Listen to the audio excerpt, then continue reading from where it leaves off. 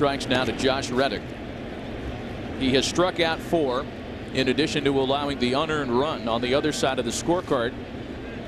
Jarrett Parker has retired 7 straight. More pitching and defense in this series this afternoon. Appeal down to third, and that's where Mike DeMuro said he did not swing the bat. And that's what Mike DeMuro's looking at. Did he intend to swing? Of course, I think once the bat leaves your shoulder, you intend to swing. Just happened to hold up.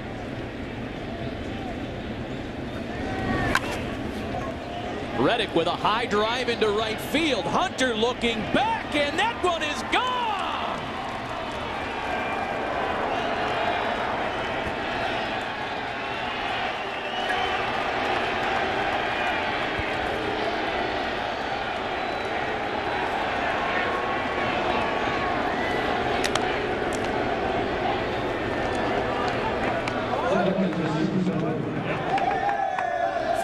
For 24 in the postseason entering the afternoon. A big solo home run here to lead off the 4th. And boy, the left-hand hitters like it down and in. I mentioned how both Lowry and Moss had taken so many pitches, but lefties love that ball down and in. That's exactly where Reddick got it after the check swing and lofts it over the right field wall.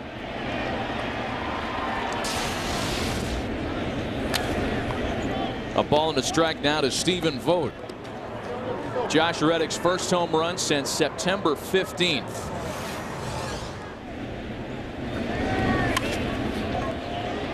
And Anibal Sanchez knew it. Yeah, I think you tend to recognize that sound. Vogt with a drive to right. Hunter looking up on this ball, and it's off the base of the fence. Stephen Vogt trying for third. He'll be there without a play.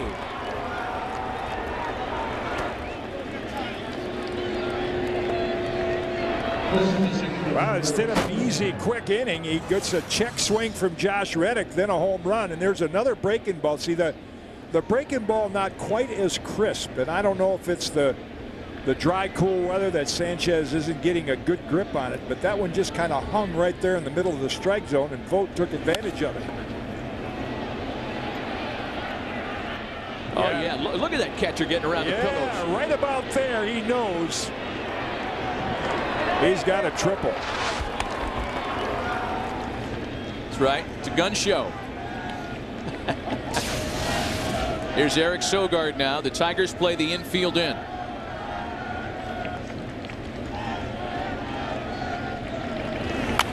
Sogard swinging away. Somewhere in the world, Matt Garza is tweeting about Eric Sogard as we speak. Well, while he's tweeting, Jim Leyland has one of his regular starters during the season, Rick Porcello, warming up in the bullpen, sinker balling. Porcello right there. There's a chopper to the drawn-in second baseman Infante, and that's the first down of the inning. And the reason I bring up the tweeting, especially with Matt Garza, is from an incident earlier this season, a Tigers-A's game where Sogard got to Garza with a couple of bunts, and it really sent Garza to the tweet factory. Expressed his displeasure for the strategy on social media, and it was talked about quite a bit in Oakland and in Arlington. There's Coco Crisp now with the runner at third and one away. So much for the squeeze play with Sogard. Infield still in for the Tigers. Crisp is 2 for 2 today.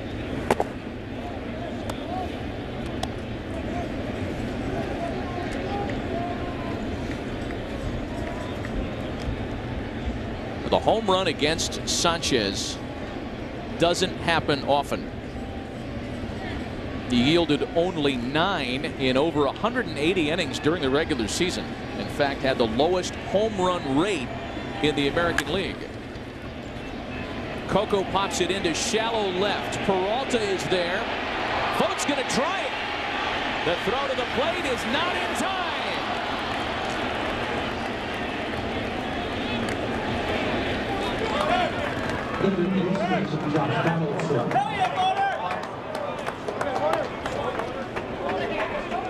$3-0 Oakland. Well, Crisp is doing what Bob Melvin said he had to do. He's driving the bus right now, getting on and driving a run. And I'll tell you, Johnny Peralta, for not playing a lot of left field, there's a pitch moved back across the plate. I don't think Crisp thought he had enough of it, but this is a pretty good throw. It took a soft bounce on the infield grass there. It didn't skip where Avila could maybe catch and tag. It took a high bounce, but it was an accurate throw. Josh Donaldson now with 2 out and 2 in the inning. In just 3+ innings this afternoon, Oakland has matched its extra base hit output from the first 2 games combined. The Crisp double, Reddick's home run, and Vogt's triple. That's headed for the gap. Hunter closing ground, and the 9-time Gold Glover prevents any further damage in the top half of the 4th. However, the swinging A's are swinging it here in Detroit this afternoon. 2 in the 4th inning to take a 3-0 lead. Back to this Division Series telecast on MLB Network presented by Geico with Sam Ryan and Jim Cott. Matt Vasgersian here in Detroit, where the Oakland A's have an early 3-0 lead in Game 3 of this best-of-5. It'll be Torrey Hunter leading things off in the home half of inning number 4. Hunter, Cabrera, and Fielder against Jared Parker. And Matty, starting pitchers, they want a rhythm to the game. And right now, they'll call it shutdown innings. It's so important to shut the opposition down after your team has put a couple on the board. A big challenge for Parker this innings because he has to deal with the heart of the Detroit lineup. Granted, they haven't been productive thus far. That's the battle cry. When you get 3 runs as a pitcher, you run out there, say, let's get them out in a hurry and get our team right back in the batter's box.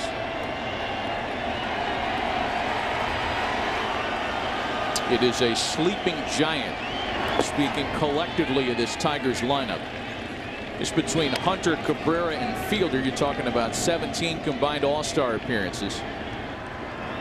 And they have been held conspicuously quiet in the series.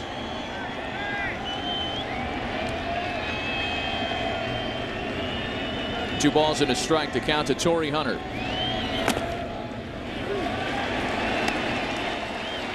Recall that Jared Parker opened the 3rd against Omar Infante with a 3-1 count. And then Infante popped to right. I would not be surprised for a moment to see Hunter take. Or whack a 3-1 pitch into left. Leadoff single in the Tigers' half of the 4th.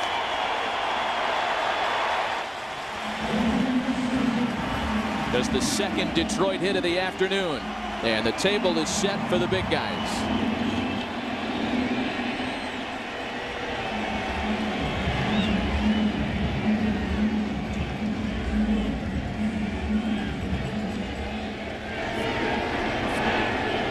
Miguel Cabrera's single in the first came with 2 away and the base is empty.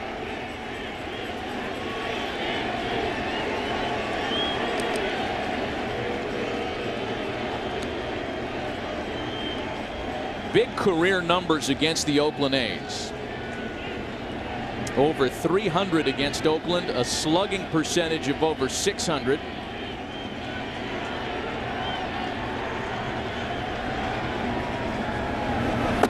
Should be noted, however, that before folks in the Bay Area get too concerned and feel taken advantage of, Cabrera's hitting over 300 lifetime and slugging over 500 against 9 of the 14 American League clubs. He is an equal opportunity destroyer.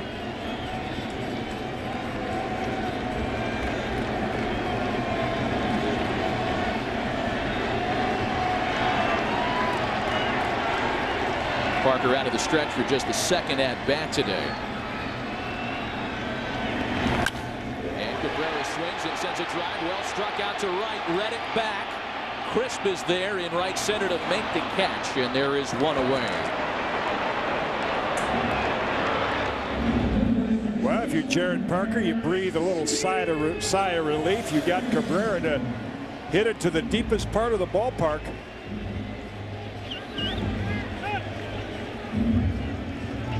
And Crisp there to get it back in, and Hunter retreats to first base.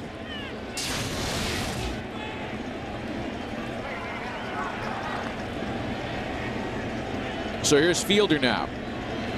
He popped in the infield to retire the side in the first.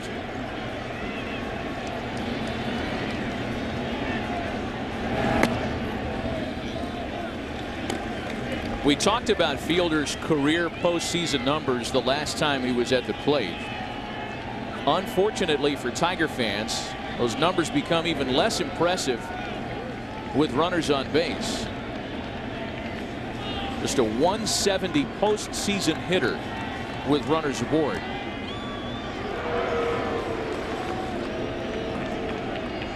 You know, if I'm Jared Parker, I don't worry too much about Torrey Hunter. I know he has speed. I'd be a little more concerned with Prince Fielder and Victor Martinez. Hunter could steal second and third, and if you get these two guys out, he's still not going to score. A strike to make it 1-1.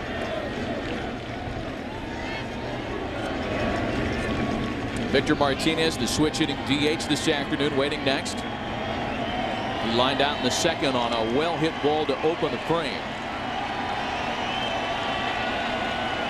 So far, A's pitching coach Kurt Young has to like the way things have gone for Jared Parker.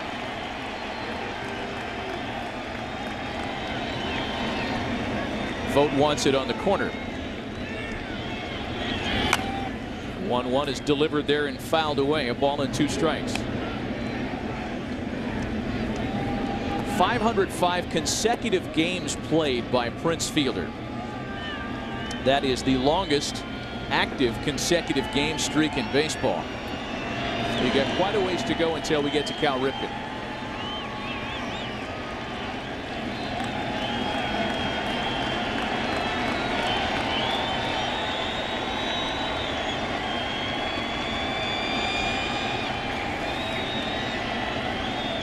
Change up.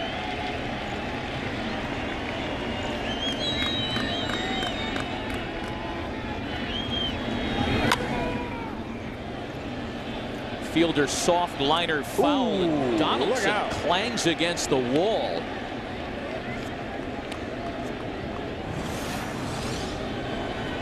Nice effort. Took a quick look to see where he was, and then fortunately he was able to kind of bend his knees and cushion that slide against the fence.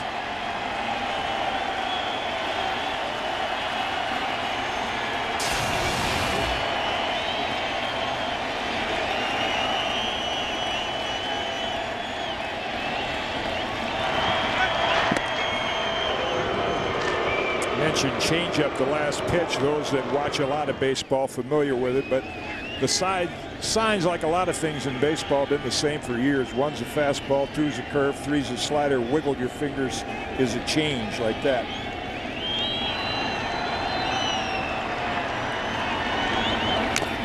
That's fouled away. The changeup is Jared Parker's swing and miss pitch. Opponents have hit just about $170 on it this year, and the miss percentage on his change, as you can see, is much higher than league average, and in fact best in Major League Baseball.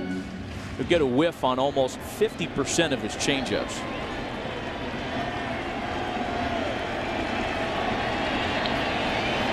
Fielder doing a nice job to hang around on that pitch. Still the ball and 2 strikes. Hunter stays put at first, and Prince lays off. It's 2-2. That's probably one of the, or is the biggest difference, Matt, in young talented pitchers like Parker and many more like him than pitchers of my era, is their secondary pitches. They have more of them, and they have more command of them. I mean, the changeup now is a strikeout weapon. It used to be just an off-speed pitch to try to get the hitter out front and hit a pop-up.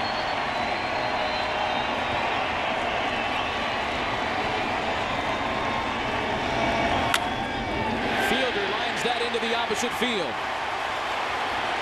Hunter wraps around to third, and the Tigers are in business here in the bottom of the 4th. What a fine plate appearance by Prince Fielder.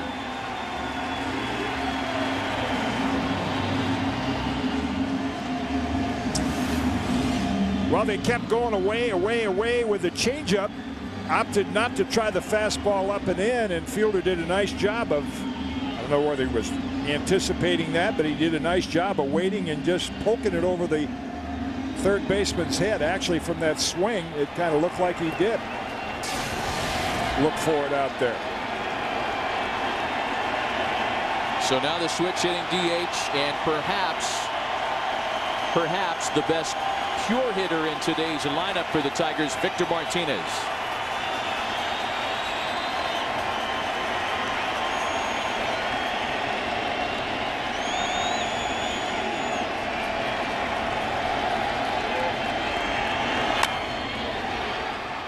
Stay outside, and Martinez falls behind 0-1. Hunter led off the inning with a base hit, and then Fielder's one-out single put runners at first and third.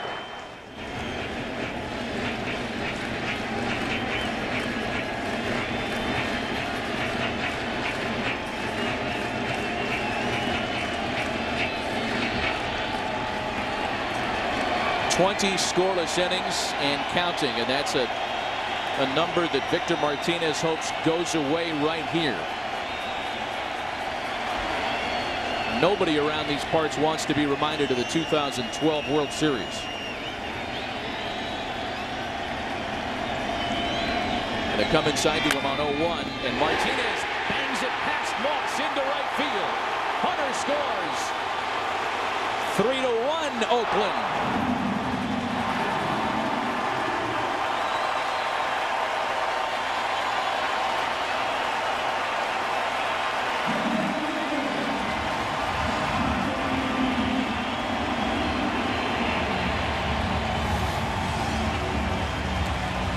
Well, they didn't come inside to Fielder. They tried it to Victor Martinez. Got a little too much of the plate. And down the line. And you see right there, as Bob Melvin said, Barton is the better fielder of the two first basemen. Moss known more for his hitting.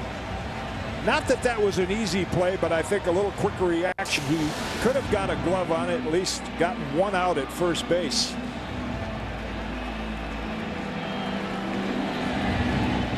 Kurt Young comes out for a quick visit.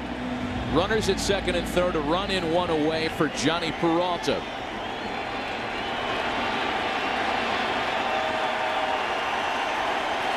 And now this sold-out Comerica Park crowd is every bit into the proceedings.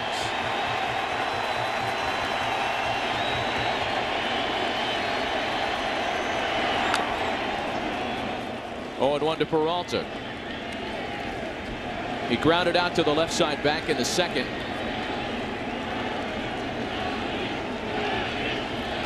The less than organic fit with Peralta as a left fielder today has already been apparent. Stephen Vogt able to score on a sac fly to left on a shallow fly ball. And Peralta would love to get some of that back right here at the plate. 1-1.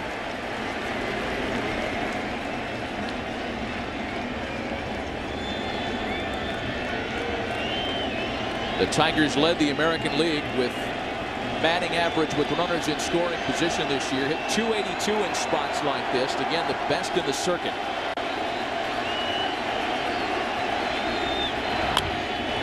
Peralta cashes in.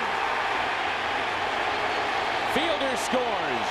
Martinez scores. And this game is tied at 3.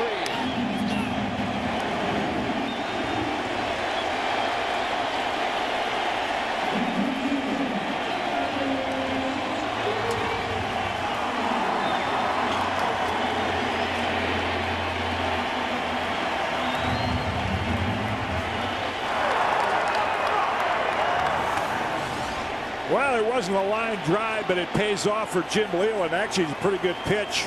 Parker runs it in on the handle, but Peralta fights it off, and he rewards Jim Leyland's decision. He said, I'll sacrifice some defense if I can get somebody to knock in some runs. And both of those things have happened this afternoon. Here's Alex Avila now.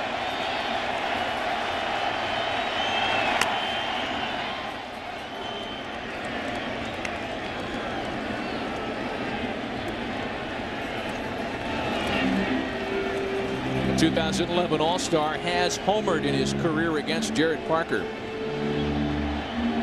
Well, here we are, not even through 4 complete innings this afternoon, Jim. And the A's and Tigers have combined to score as many runs as they did in games 1 and 2 combined.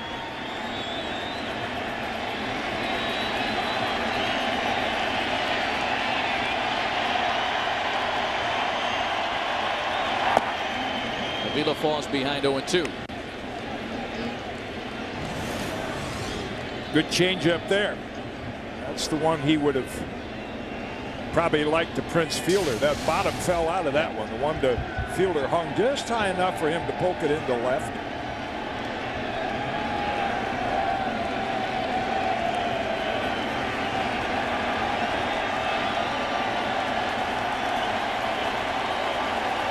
Omar Infante waiting next with 1 away, a runner on, and 3 runs in. Ball and 2 strikes to Avila.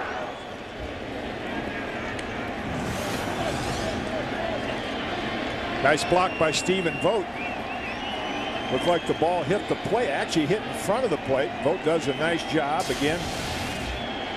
Things that catchers practice on in spring training by the hour.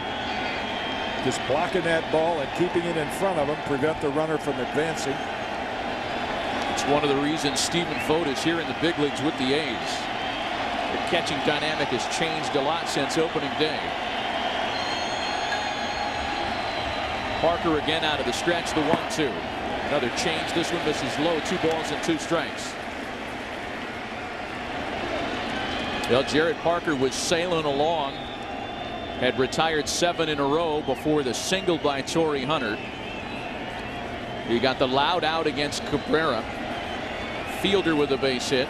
Martinez doubled in a run. And then Peralta singles in 2 to tie it.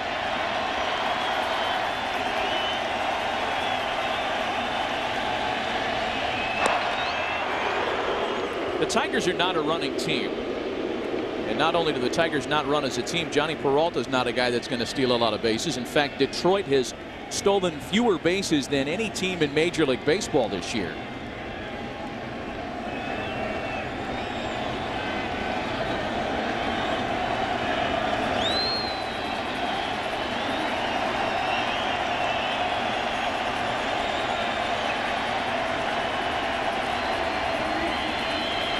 The 2-2, an excuse me roller out to third for Donaldson. Off balance throw is in time to get Avila. Peralta advances into scoring position now with 2 away.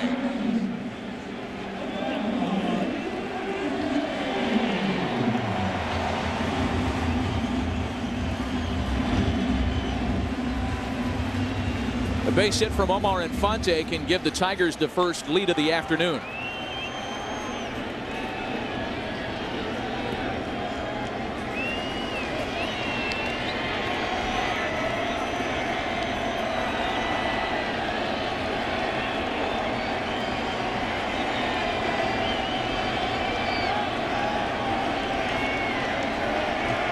This first pitch to the Tigers' second baseman will be Parker's 25th of the inning.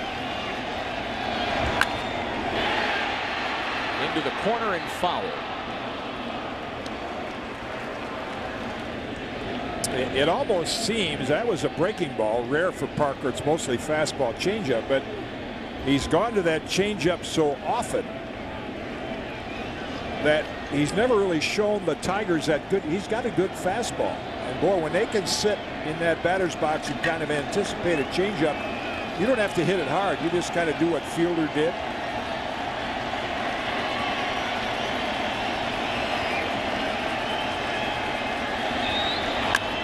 One is grounded at third. There's Donaldson for it to retire the side and prevent any further trouble. However, the 20 consecutive innings scoreless streak is over with an exclamation point. Hunter, Fielder, Martinez, and Peralta combined to tie it at 3.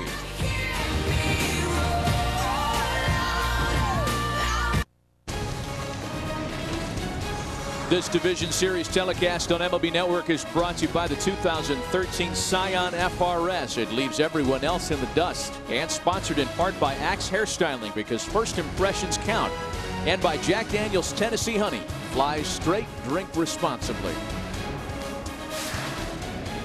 A brand new storyline in Detroit this afternoon. Back with Jim Cotton, Sam Ryan, Matt Vasgersian. A 3-3 ball game as we head to the top of the fifth. Jed Lowry, Brandon Moss, and Yoenis Cespedes for Oakland.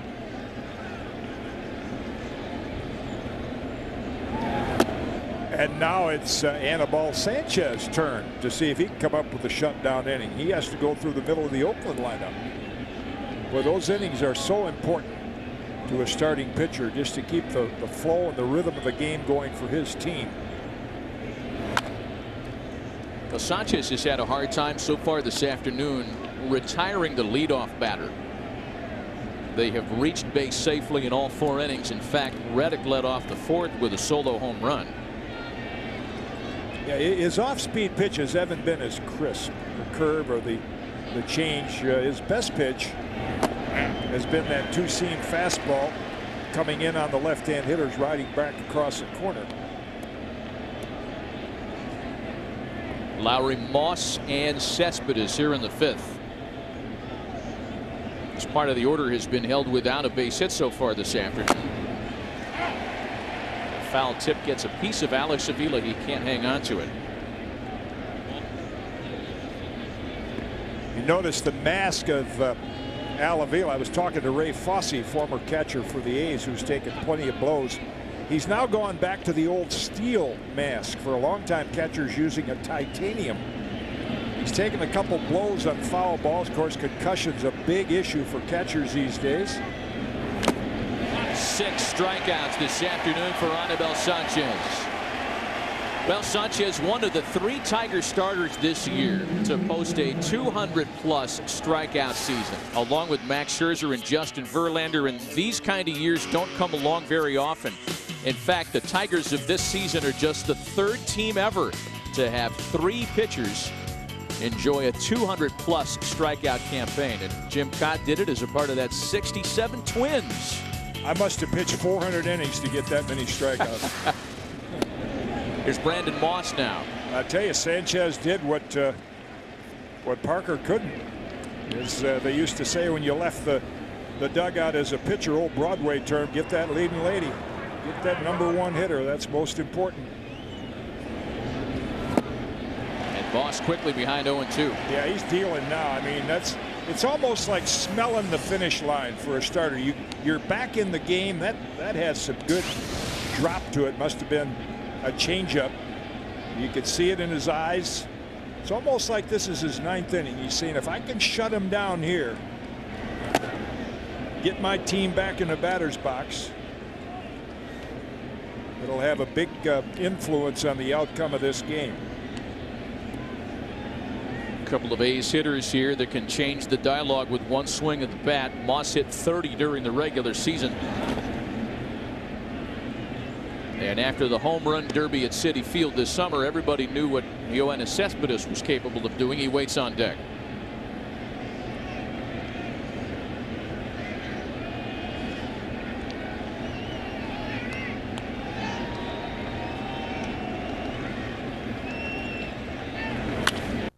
Moss with a drive to right. Torrey Hunter doesn't even move. That one is gone. Brandon Moss was 1 for 8 with 7 strikeouts in the series until that swing of the bat.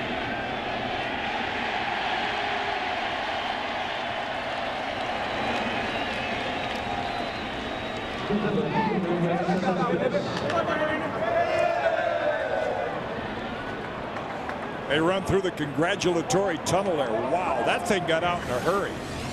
Looked like they tried to get a fastball up. It moved out across the plate. Most left-hand hitters, low ball hitters, but like Pedro Alvarez did for the Pirates, he got on top of that high fastball and turned it over to right field. Here's Yoenis Cespedes now. Oakland back out on top by a run on the second home run of the afternoon for the A's.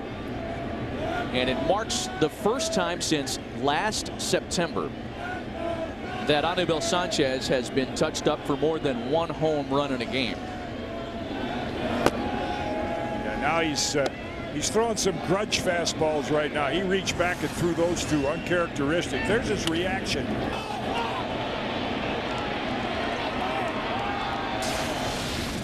I'd say he wasn't pleased with that. No, and now he's rushed 3 of them up there. It's taken him completely out of his rhythm.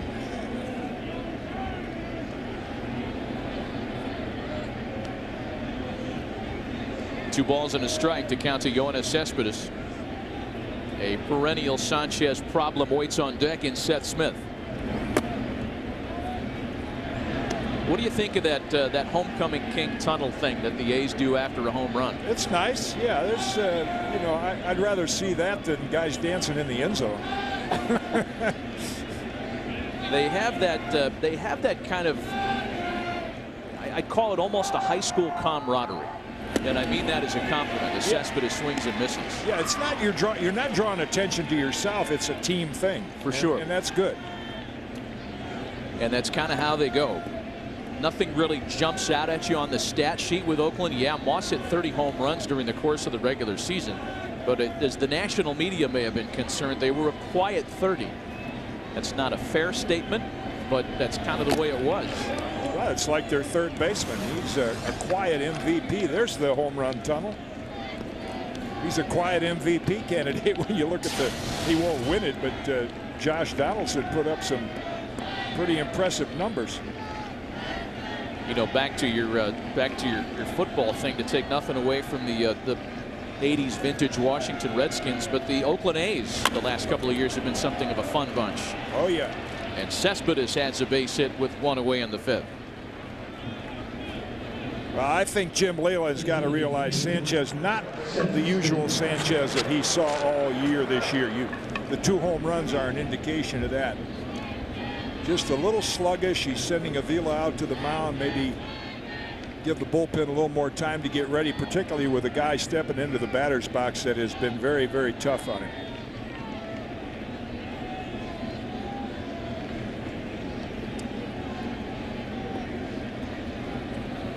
Yeah, the bullpen is hot behind him. Rick Porcello was the loser in game 2. I thought we'd see Jim Leyland walk out there, but he's going to give him another shot.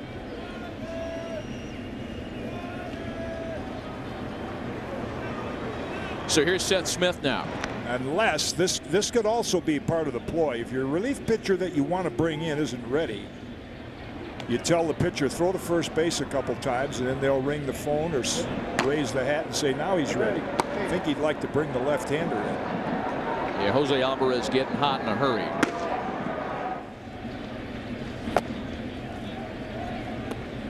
Ball and no strikes, the count to Seth Smith. He has singled and struck out today.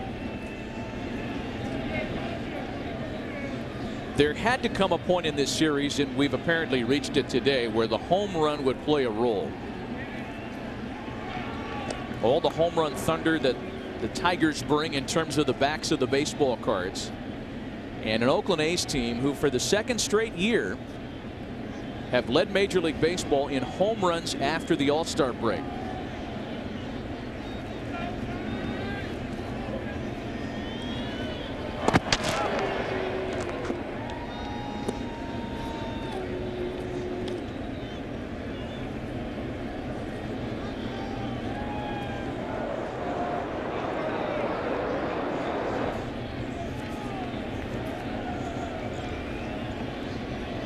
Next offering home to Smith is fouled away, and it's 1-1.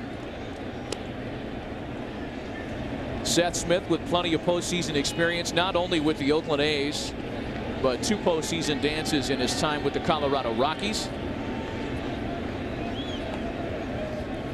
The storyline last year in the division series, as far as Oakland was concerned, was young players with a lot of postseason inexperience. That no longer applies this year.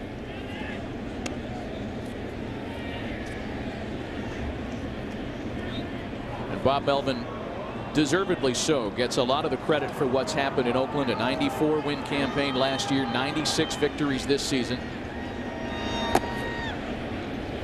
He's not a manager that likes the attention. Same can be said of Jim Leyland. But with much less, and I mean no disrespect, Bob Melvin has put the A's position by position in a place to succeed for the last couple of years.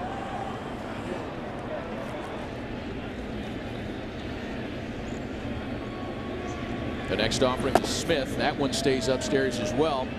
And now Sanchez has fallen behind 3 balls and a strike with Josh Reddick up next. And Billy Beane would get a lot of credit for that also. You know, the Moneyball film didn't really portray Billy Beane as to what he's done. The A's success hasn't been about Moneyball. It's been about good pitching and picking up bargains like they did this year. Billy Beane's done a good job of providing Bob Melvin with that kind of talent.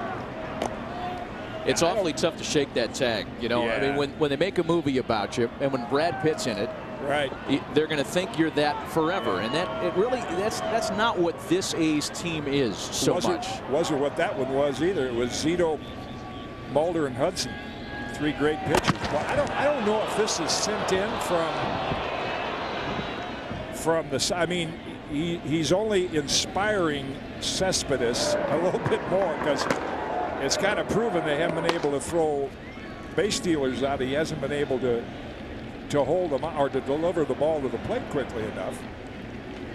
And anytime you're throwing over that often with a 3-1 count, you got to get your focus back on making a pitch to Seth Smith.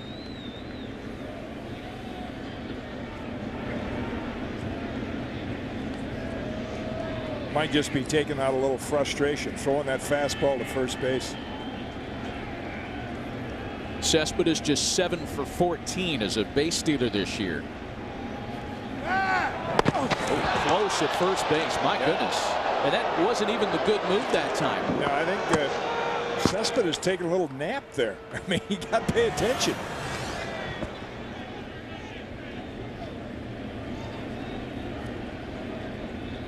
Well, if he went in belly first, he could get there quicker with the oven mitt. He's wearing that big protective mitt over his left hand, and you see that a lot around baseball these days when players get aboard. Smith with a drive into the opposite field. That ball's well hit and carrying. Peralta back, and that one's gone!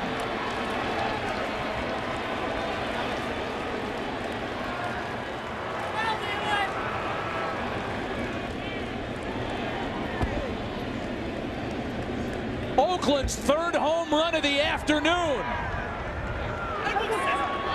That'll knock Anibal Sanchez from the mix, and the A's have taken a 6-3 lead.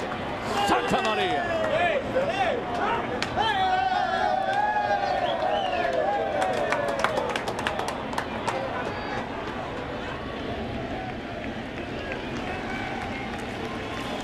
Jim Leyland has made the move to his bullpen.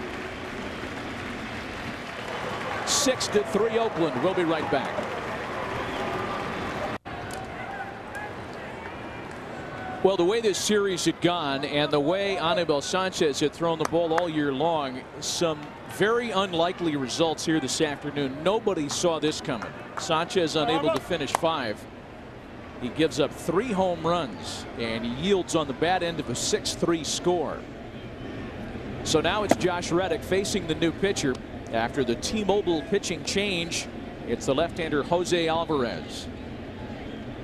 I'm sure Jim Leyland right now, he started to head up that step. It looked like a time or two and said, well, I'm going to give Sanchez one more hitter, which was a bit surprising. Smith had a lot of success against Sanchez, but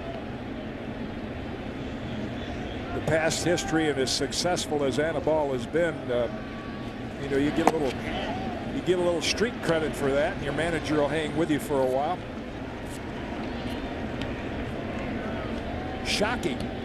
As tough as it was for runs to be scored, and now all of a sudden each starter gets 3 runs and neither one can go out and shut the opposition down. So, you know, as usual, these games end up in the hand of the bullpen. The first 2 was primarily the dominance of the starters, but most games these days, and that'll be the case today before it's over, This is reminding me of the night that you and I spent here, the afternoon you and I spent here almost a year ago, as Reddick goes chasing. Game 2 of the series. Right. Tommy Malone and Doug Fister. And a lead that kept going back and forth. Pitch moved out across the plate about belt high. And give Smith credit for driving it, but it also, you could tell the way Peralta drifted. This ball is really carrying out to left center.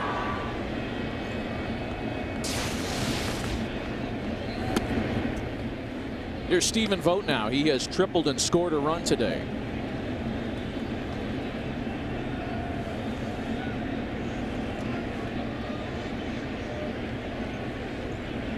The American League's ERA leader, driven from the afternoon after giving up 6 runs in 4 1/3. Jose Alvarez, for his part, was named the Tigers minor league pitcher of the year this season. 8-6 with an ERA under 3 at AAA Toledo this year.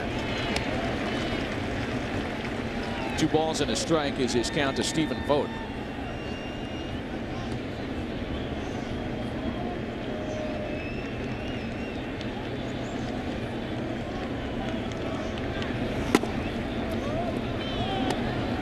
Count down to 3-1 with Eric Sogard waiting on deck.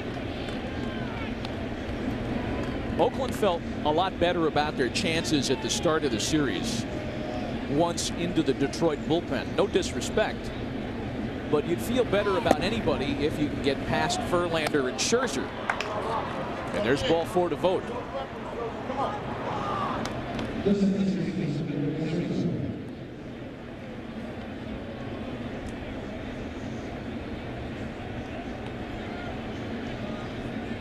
So a 2-out base runner aboard now for Eric Sogard. The 6 runs on 8 hits for an Oakland offense that had really been non-existent the first 2 games of the series. And Jared Parker has that cushion to work with once again. Sogard dumps a fly ball into shallow right. Hunter is there to put it away.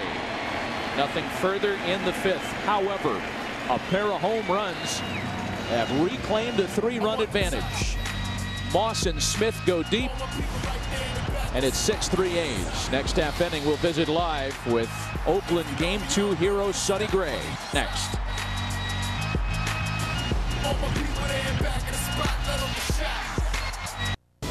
Division Series action continues on TBS. The Cardinals try to fight off elimination against the Pirates in Game 4. Then the Rays look to avoid a sweep in Tampa against the Red Sox. And in the nightcap, the Dodgers try to close out the Braves in Los Angeles. All today on TBS.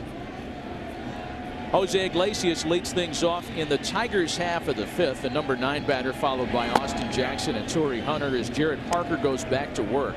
Yeah, he's going to see if he can stop the bleeding. He couldn't do it in the 4th. Sanchez couldn't do it in the 5th. Jared Parker, one of 3 Oakland A's since the team relocated to Oakland in 1968. As Iglesias sends that one toward the gap, but it's Cespedes to make the catch. 1 away. Parker, as I mentioned, one of 3 Oakland A's younger than Sonny Gray to make his first postseason start, and to take nothing away from Jared Parker or Barry Zito or Vida Blue, who were all younger than Sonny Gray when they made their first postseason assignment. None of them were better than Sonny Gray on Saturday night in Oakland. And Sonny joins us live here from Detroit. Sonny, congratulations on such a magnificent night. Have you had time to digest this whole thing, or are you right back into the series looking forward to your next assignment? Yeah, actually it was nice having an off day after that, you know, that long win or the long game. So it was nice to kind of have that off day and get our thoughts back together as a team and come out here today and play and try to go up on this series. Sonny, Sonny's usually a nickname, but I noticed that's actually your given name, isn't it? Where'd it come from? It's given, yeah. It's my grandfather. It was my grandfather's nickname. So my mom and my dad apparently had a big debate whether they should name me it or not, and you know, it turns out I kind of like it. And you're a Vandy guy like David Price. Oh yeah, there's a lot of Vandy guys. A lot of Vandy guys playing in the playoffs, which is really awesome to see. Yeah. 3 balls and no strikes. The count to Austin Jackson. We're visiting with Sonny Gray, Game 2 hero for the Oakland A's. One of a couple of Game 2 heroes. And Sonny, I would imagine that part of what made Saturday night even sweeter for you is the fact that the guy that you worked with in AAA, Stephen Vogt, was the guy that cashed in with the game-winning hit. I mean, the Sacramento River Cats have never been better represented than they were Saturday night. Yeah, it was crazy. Vogt coming through with that big hit. A guy who I've thrown to all year long, which was really nice to have him up here. And yeah, thrown to him all year long, and then he comes up in the 9th inning and with the bases loaded and does the job. And it was awesome, really awesome moment for him, and just so happy for him. Couldn't happen to a nicer guy. You know, Sonny, I was talking to some of the Tiger hitters about your pitches. We know you have a live fastball, great overhand curve, but I don't know if you throw it by design, but they said you had a little cutter action on it. They could see a dot like you'd see on a slider. Kind of, is that a pitch you throw by design, or is that your natural fastball?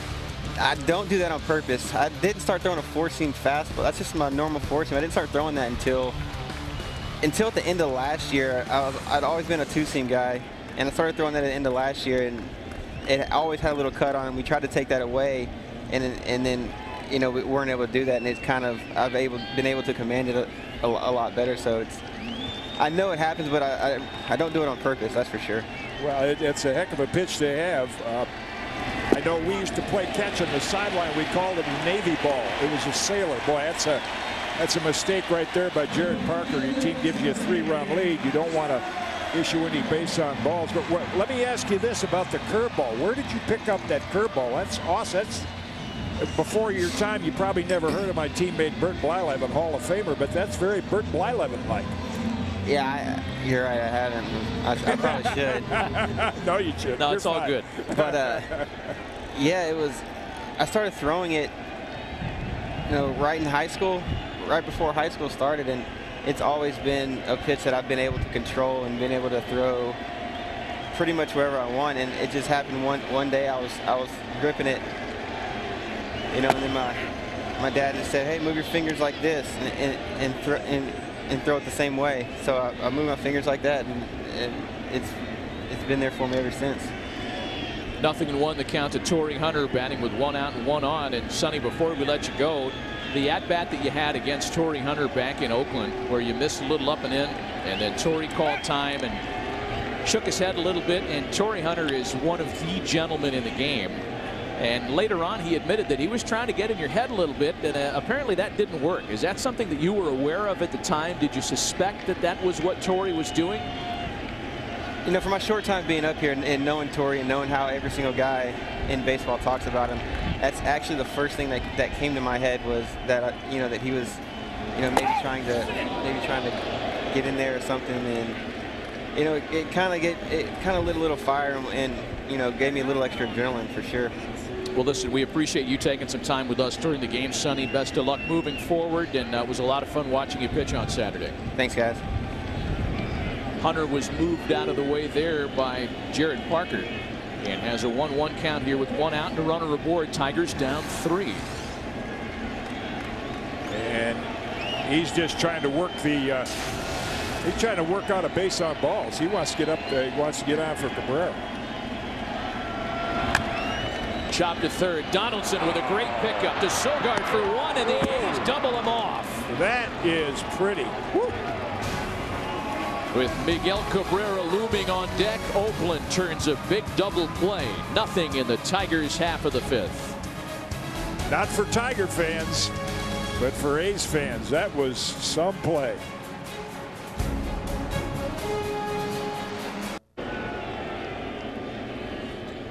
Rookie left-hander Jose Alvarez continues here in the top half of the 6th as Rick Porcello stays hot in the Tiger bullpen. It'll be Crisp, Donaldson, and Lowry for the A's. Coco's been a big part of the A's 6-3 lead this afternoon. A double, a base hit. He scored a run, driven in another. And will add a ground ball to shortstop to that line. Jose Iglesias, a brilliant defender, makes that play rather routinely, as difficult a chance as it may have been. One away.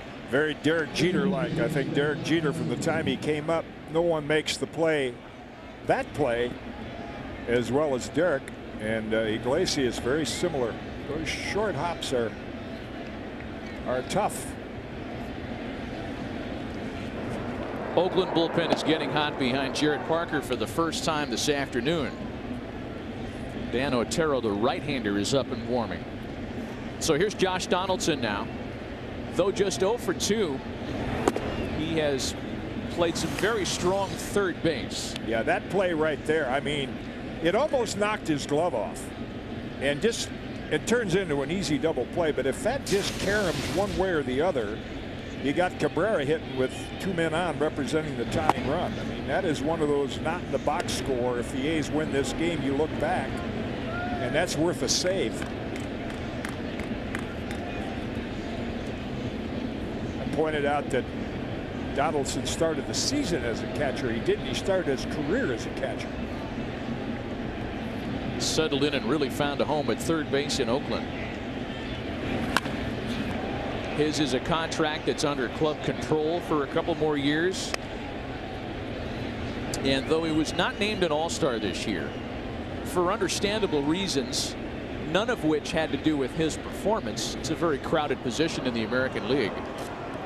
He has established himself as one of the premier third basemen in the circuit.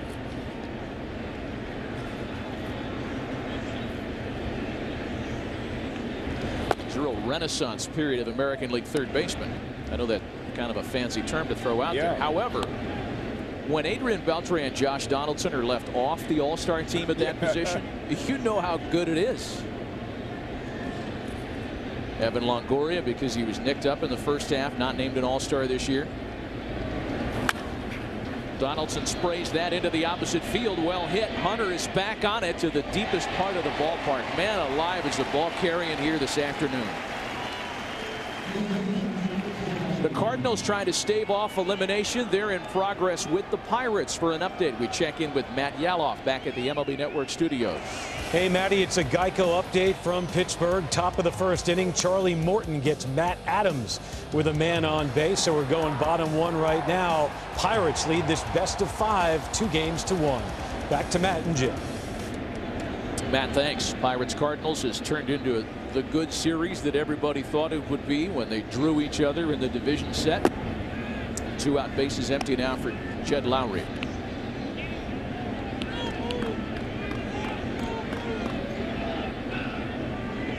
Lowry hitless today and hitless in the series, 0 for 10 with 5 strikeouts.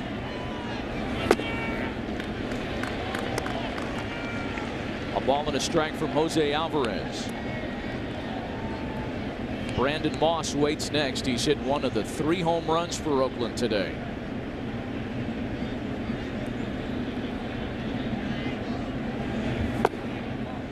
One of these 2 teams will be facing that same elimination scenario that the Cardinals are faced with today, that the Braves are faced with later on today, and that the Rays are faced with this afternoon. All teams trailing in their best of 5 series. A strike to Lowry, 2-2. You see Porcello just tossing out the bullpen. I think what Jim Leyland would like, with Alvarez being a lefty and all the A's left-hand hitters, is if he can stay out of trouble, he can eat up some innings. And obviously you'd like to save your veteran pitchers for when you have a chance or with a lead. High fly ball into right for Torrey Hunter to retire the side. For the first time this afternoon, the Oakland A's go down in order. To the bottom of the 6th, it's the A's in control on top 6-3.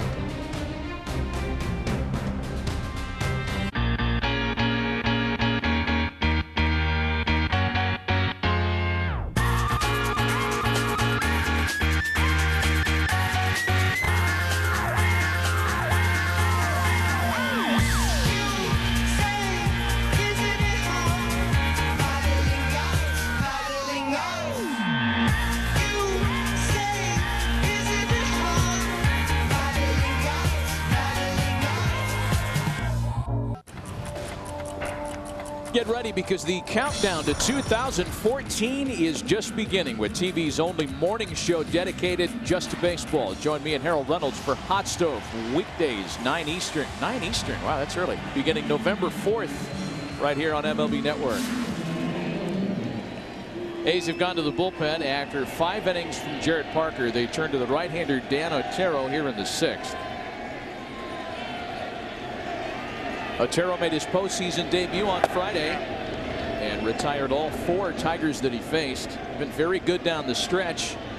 Did not allow a run over his last 8 outings dating back to the middle of September. And here he gets the meat of the Tigers order: Cabrera, Fielder, and Martinez. Cabrera grounds to the left side. Lowry backhands and gets him 1 away. Boy, that's, as a pitcher, you'd like to have Cabrera leading off, and they did. Well, Fielder's coming up right now. He started that, or part of that big rally, and this is how Parker went at him. They never came inside. Watch every pitch. Change up, down the way, down the way. Fielder fouls it off, gets a piece of it. Took that one. And then finally another one out there. So consistently down and away. Never came up and in. And made him pay the price. Otero starts him inside and misses. A ball and no strikes to Fielder, who singled and scored back in the 4th. And it's just 2 for 10 in the series so far.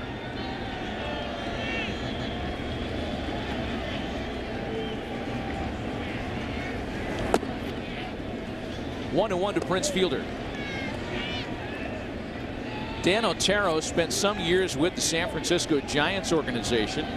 He was a 21st round draft selection back in 2007. Had some opportunities with the big league Giants, but for the most part, time in their minor league system. He was Yankee property for all of 3 days this spring after being claimed on waivers by New York. Yankees put him on waivers after a few days, and then the A's picked him up, and he's been a steady contributor to Bob Melvin's bullpen this year. Got to give Oakland's scouting department and reporting into Billy Beane a lot of credit for that. You got scouts and cross-checkers, and they look at a guy, file a report, and if you don't have the resources that some of the bigger market teams does, you pick up a guy like that, you see some value in him, and Bob Melvin does, as you mentioned earlier, Matt, such a great job of making these guys feel comfortable and that they're a part of the team. Encourages them.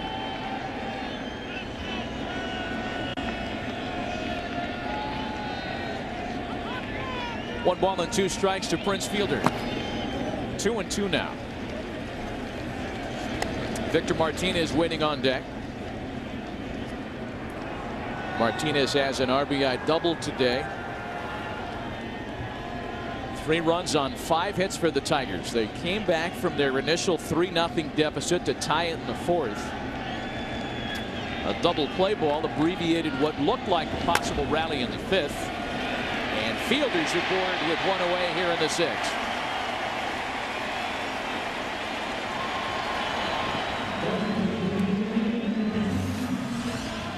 Well, well-placed ground ball right up the middle. Otero, as is the, you see him make a motion with his glove, as is the case. Pitchers don't really get themselves back in position to field the comebackers. And Lowry, with a nice effort, had no chance to get leather on that one. So here's Victor Martinez now with 1 out and 1 on, batting once again from the left side of the plate.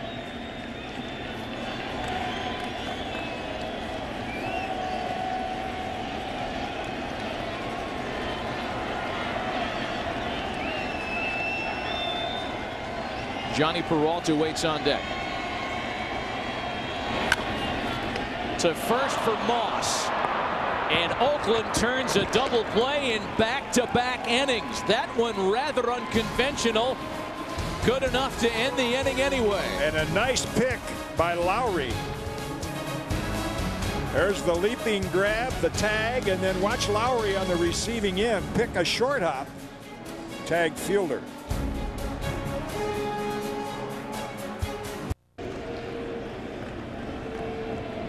Rookie Jose Alvarez continues top half of the 7th. You'll get Brandon Moss, part of a terrific double play that helped end the bottom half of the 6th. That'll be Moss, Cespedes, and Smith.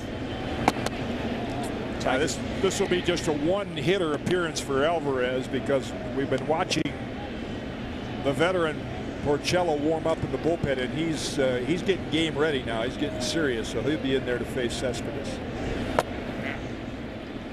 Here's a strike to Moss to make it 1-1. Brandon Moss, until the 5th inning, was searching to snap out of what had been a tough offensive start to the series. Had been 1 for 8 with 7 strikeouts until the solo home run in the 5th. Behind here, 1-2. These are tough looks for Brandon, as those numbers indicate. Just a 200 hitter against southpaws.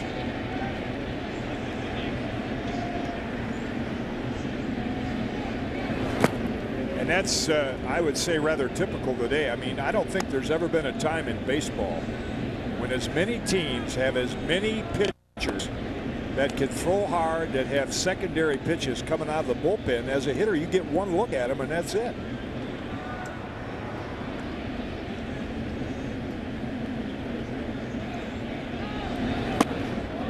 A full count, 3 balls and 2 strikes. Brandon Moss, time with a couple of organizations prior to coming to Oakland. Pirate property, Red Sox property. Here's the payoff pitch home to him. Swing and a miss. The strikeout for Alvarez starts the top half of the 7th.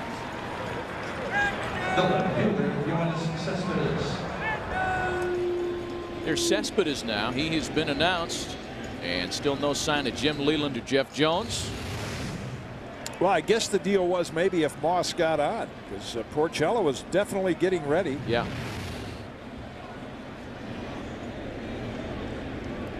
So it will be Cespedes to face the left-hander here with 1 out and the base is empty.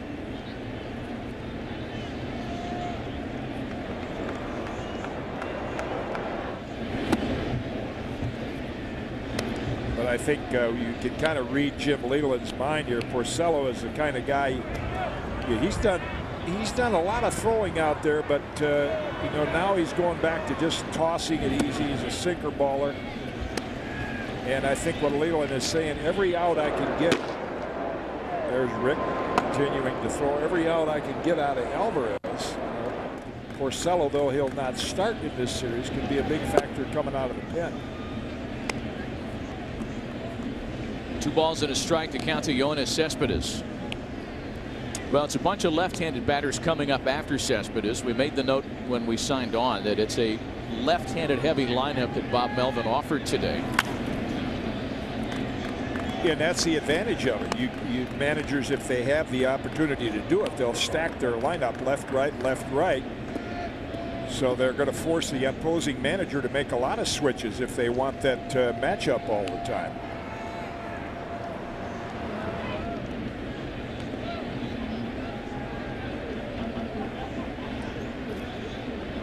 The 2-2 to Cespedes. A called strike 3. Boy, and Cespedes shot a glare back to Gary Darling. Well, let's see why. Looked like a good pitch. I don't know if he thought it was high or if he thought it was inside. It's a hot sun beating on that blacktop. Keep talking, you'll be walking that last block. Hey, hey, hey, Gary Darling. I don't think that was what was on Cespedes' mind, but it's a pretty good pitch. 2 gone now, and here's Seth Smith. His 2-run home run in the 5th signaled the end for Sanchez today and gave the A's the lead they currently enjoy, 6-3 Oakland.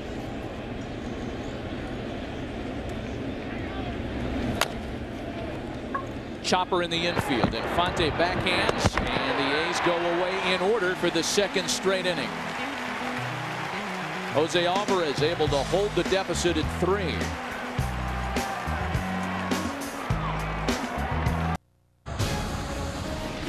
Welcome back to this Division Series telecast on MLB Network, presented by Geico. With Jim Cott and Sam Ryan, Matt Vasgersian here in Detroit. The A's continue to lead the Tigers 6-3. Dan Otero looking for a second scoreless inning in relief. Johnny Peralta with other ideas. A reminder, watch live alternate angle companion coverage, live batting practice streams, and full audio broadcast to the 2013 Division Series and National League Championship Series with postseason.tv.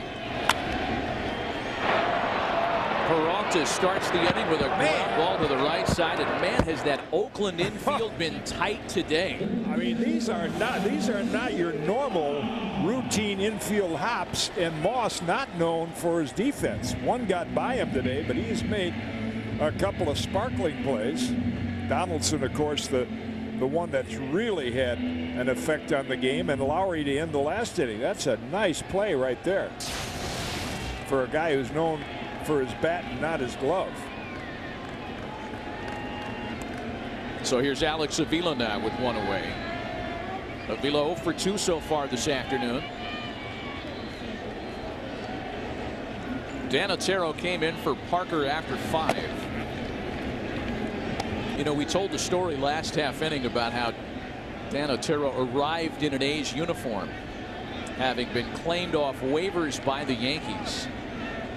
We said at the time that he was Yankee property for 3 days, and while that's technically true, Ray Fosse, the longtime Oakland A's broadcaster and one of the best catchers in franchise history, might I add, came in to share a little anecdote with us between innings. Apparently, Otero was claimed on waivers mid-flight.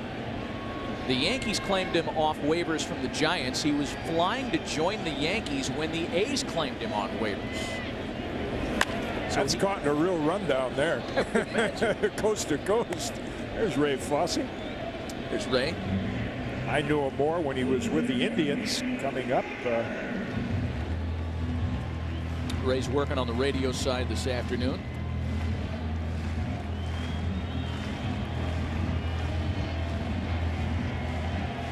Imagine that was rather disorienting for Dan. Yeah. You land and somebody tells you, hey, no, you're not here. You're going somewhere else. He misses to Avila. 1-2 now. Good sinking action on that fastball. Omar Infante waits next.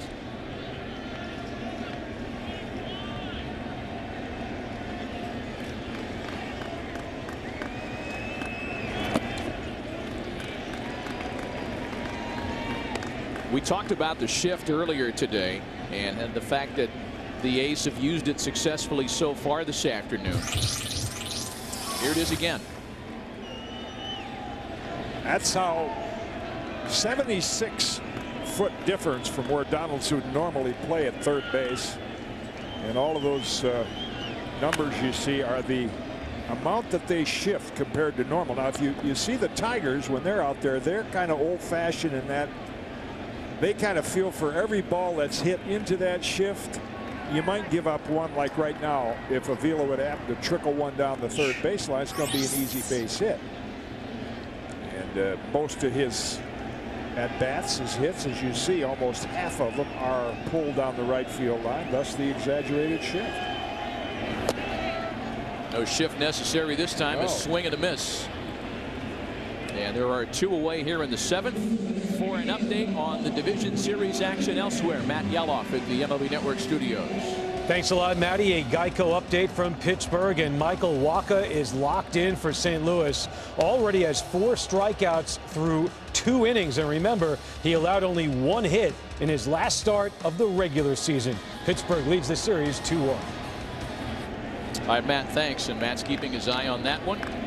Talking a little bit about the Division Series action to come later this afternoon as Omar Infante stands in. And news out of the Dodgers-Braves series, Jim. This is something of a surprise that Don Mattingly has called an audible today for Game 4 with the Braves.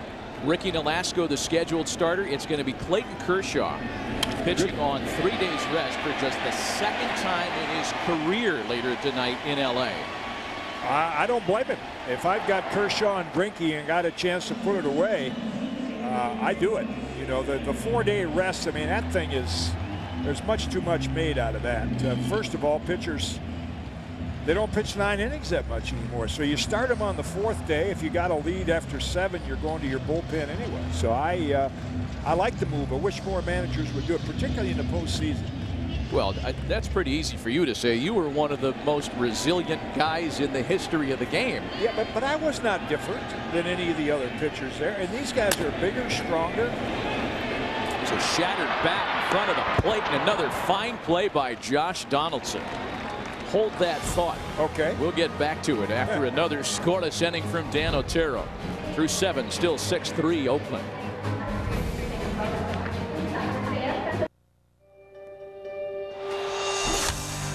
In the game of baseball, there is a special place. They have built it. And now we have come. It's the Oakland A's against the Detroit Tigers. It isn't heaven, but it's pretty darn close. Back in Detroit for the top of the 8th inning. Oakland on top by 3. It'll be Josh Reddick to lead things off. A pinch hitter waits next as Derek Norris has grabbed a bat. And then Eric Sogard. The rookie left-hander Jose Alvarez, who came on in replace of Sanchez in the 5th, continuing here in the 8th. Boy, he's getting some nice postseason experience and pitching very well.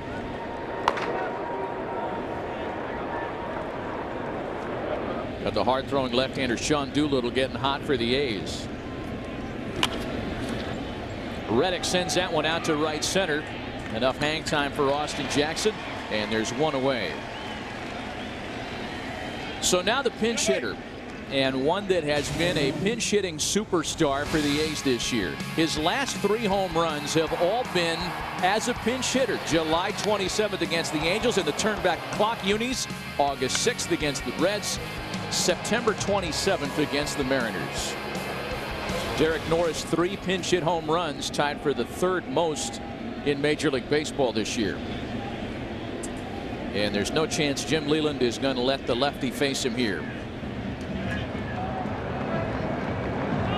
A pitching change for Detroit. They go back to the bullpen for the 2nd time. Into a crucial 11th hour in this game 3, and we'll be right back.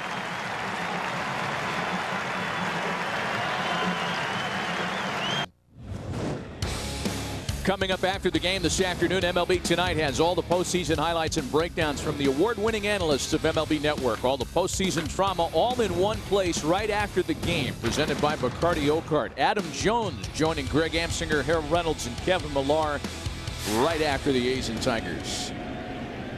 Jose Veras enters on a T-Mobile pitching change, trying to keep this at a 3-run deficit for Detroit. They'll face the pinch hitter Derek Norris with 1 out and the bases empty. Veteran right-hander, then with Houston, the Tigers, the Yankees, now with the Tigers. Veras making his 3rd career postseason appearance today. Had a couple of postseason opportunities as a Yankee back in 2007. Nice to see Jose Alvarez got a really warm ovation from the Tiger fans, paying attention to the fact that here's a rookie and pitching in postseason ball, and all of his teammates right there at the top step. That's a nice confidence booster for him. 3 scoreless innings by Alvarez as he turns it over to Veras here in the 8th. 2 balls and a strike to Derek Norris.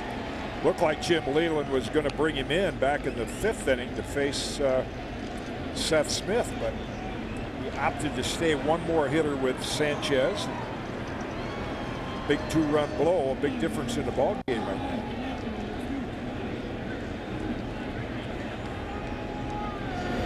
Two-1 to Norris is in for a strike.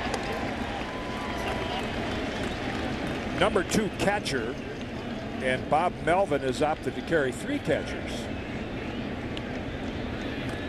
so he can afford to pinch hit Norris. Managers always like to have that extra catcher in reserve, as they're prone to get foul tips on their fingers, etc. Good breaking ball there. It's a foul tip that's hung on to for the 2nd out of the inning.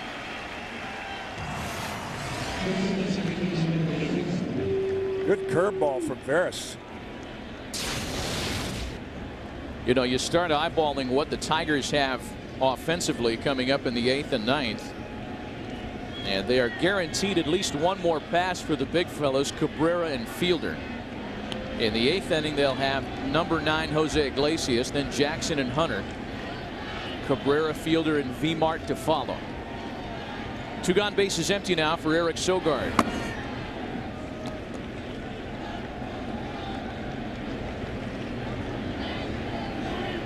Jose Veras trying to keep the deficit at 3, something Alvarez did successfully over 3 scoreless innings. And the well-traveled right-hander trying to follow suit.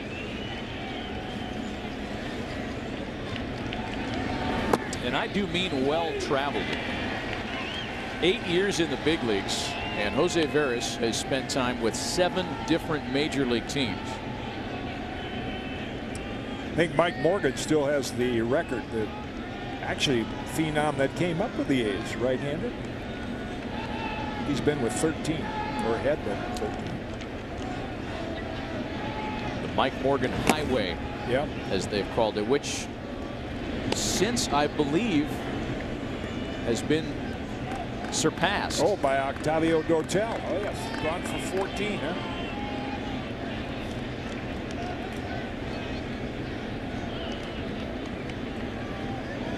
But it took Jose Veras a while to get there. 32 years old. Acquired by the Astros around the midway point this year to shore up the Tigers bullpen. Sogard on a couple of hops out to Fielder. The A's go away in order for the 3rd straight inning. It's time for the Tigers offense to make some noise. To the bottom of the 8th. Detroit will have the top of the order down 3.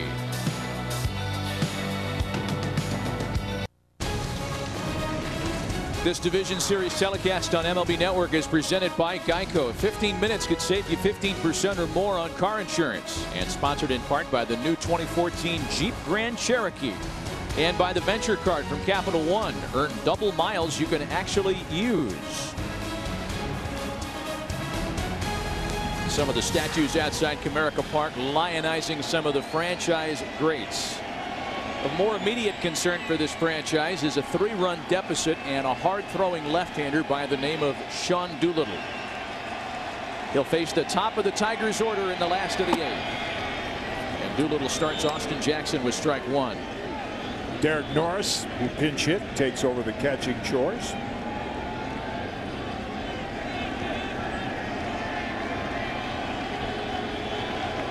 Jackson, Hunter, Cabrera in the 8th. It's a big fastball swung on and missed. Yeah, you don't have to wait too long for it to get up there if you're a hitter against Sean Doolittle. His job is to, whether they're left-hand hitters or right, get through the 8th, and Grant Balfour is the guy to use in the 9th.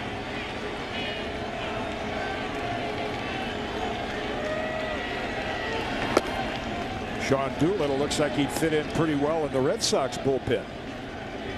Fear the beard. Doolittle, one of a number of A's relievers to finish the regular season in rather tough standing. Just a .63 ERA down the stretch. Wow. And he blows it right past Austin Jackson, 1 away.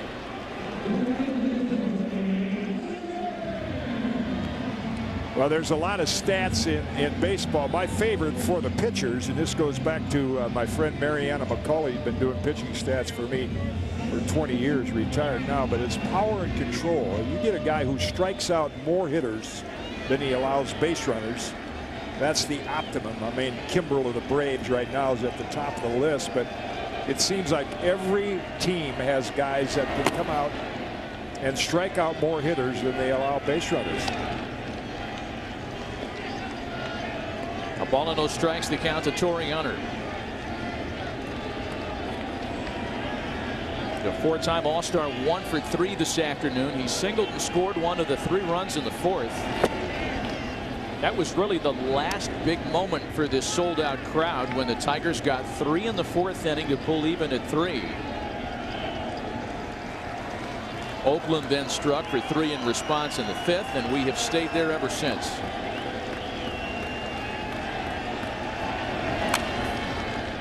Hunter's behind 1-2.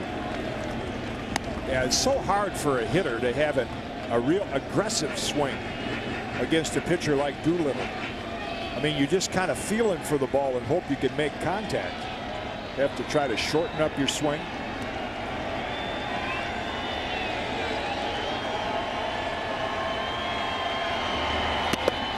Sean Doolittle was on major league radars long before the Oakland A's got their meat hooks into him. He was originally drafted as a 39th rounder by the Braves in 2004, but instead went to the University of Virginia because he wanted to pitch. The Braves rather wanted to hit. The Braves drafted him as a pitcher. He didn't make the conversion to the mound full time until the 2011 season as Oakland property.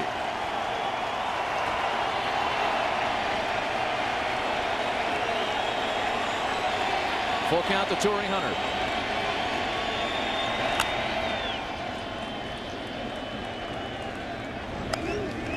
In fact, if you had asked members of the Doolittle family if someone in their family tree were to reach a major league pitching mound in an Oakland uniform, they might have guessed Sean's brother, Ryan, who was drafted by the A's back in 2008. And that misses inside.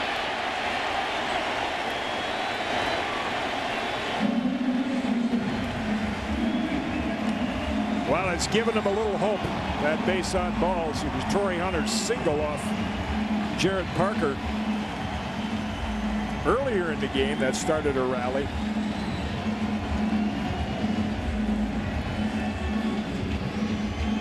And the A's have done a good job so far being able to face Miguel Cabrera with nobody on base, but not this time. Cabrera has singled, flied to center, and grounded to shortstop today.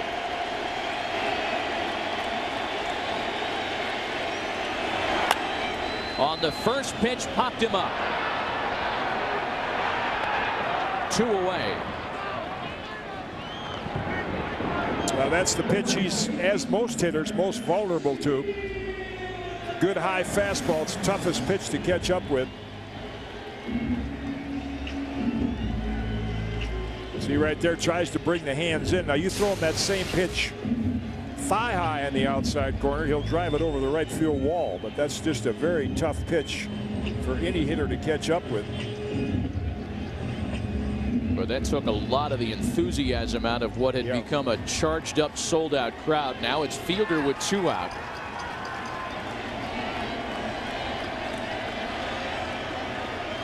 Prince has a couple of singles this afternoon.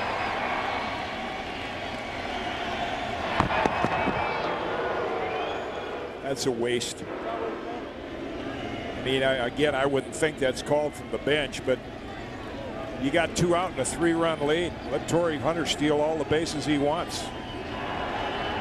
Well, as we discussed, Tigers dead last in Major League Baseball in stolen bases as a team. Torrey Hunter took only 3 bags this year. That's his lowest total of his terrific career.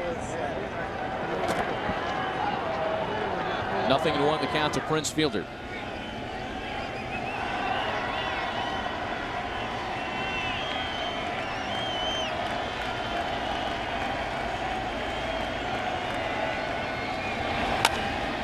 Line to shortstop, right to Jed Lowry.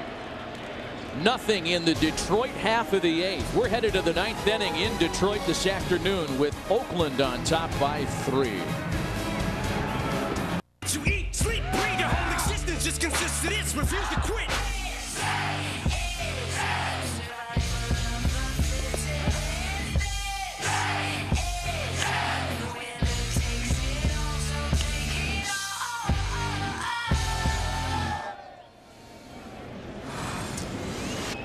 Oakland A's have used a combination of the long ball and some terrific defense this afternoon to take a 3-run advantage to the top half of the 9th. Coco Crisp will begin the process of trying to pad that lead. Top of the order, Crisp, Donaldson, and Lowry, as Jose Ferris continues out of the Tiger bullpen. Grant Balfour, the rage, up in the Oakland pen, preparing for the bottom half of the 9th.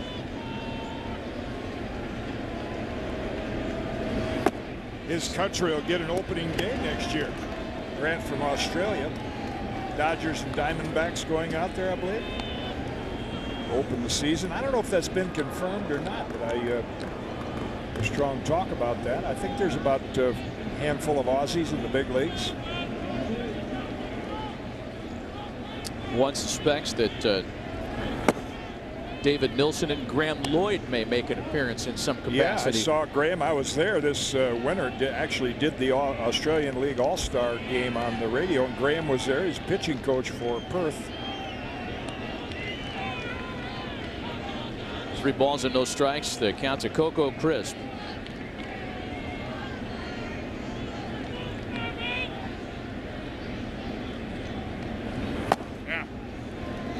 Well, fans of the Oakland A's hope that there's an opening day in Oakland for a lot of years moving forward. A ballpark situation that remains in flux. Constant threats to relocate the team either to San Jose or elsewhere. Meanwhile, a extremely loyal Oakland/East Bay fan base would love them to stay right where they are. Coco Crisp with another base hit this afternoon. This one rattles around in the right field corner. And Crisp wheels into second with his second leadoff double of the day. A reminder, the MLB Fan Cave is coming back in 2014. You can be a part of next season's team by going to MLB.fancave or MLBfancave.com and apply now. Yeah, I think the Oakland team, and getting back to Crisp right now with that double, it's Bob Melvin telling us before the game, you know, most teams look for the middle of their lineup to drive the bus. Bob Melvin said, we need Coco Crisp. He's our engine. And boy, he's done his part today. But Oakland is probably in the last few years the most underappreciated and unnoticed successful baseball team with not a lot of marquee names. When Jason Giambi was there, they kind of came out of nowhere and went to postseason. Strike one to Josh Donaldson. Of course, I think still there's so much talk in past years of the great team being the big red machine, but you'll be hard pressed to find a more dominant team than the Oakland A's, 72-3-4.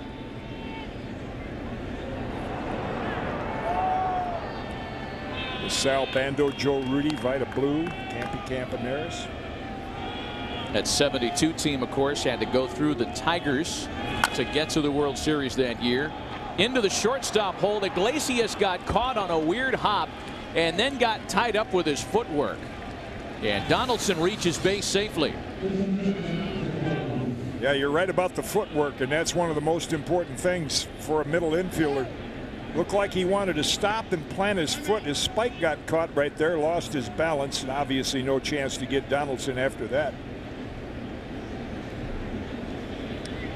Yeah, and then you had the Tony La Russa years.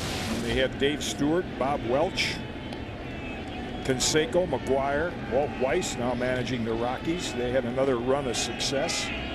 Those teams got a lot of national publicity, but this Oakland team, they just kind of go along rather unnoticed. There's Jed Lowry now 0 for 4 today and hitless 0 for 11 in the series. A double by Crisp, an infield single for Donaldson. You know, talking about the postseason history between these two teams, it started in '72. It continued in 2006 in a series that was all Tigers. Tigers Oakland in the ALCS on their way to the World Series that year. The dramatic finishing blow, the Magli Ordonez home run. Coco Crisp enjoying a 3-hit game is the first in Oakland postseason franchise history since that 2006 series against the Tigers. Milton Bradley cashed through with a 3-hit game in an A's uniform. Monopolized it. Nicely done. A lot of game playing going on.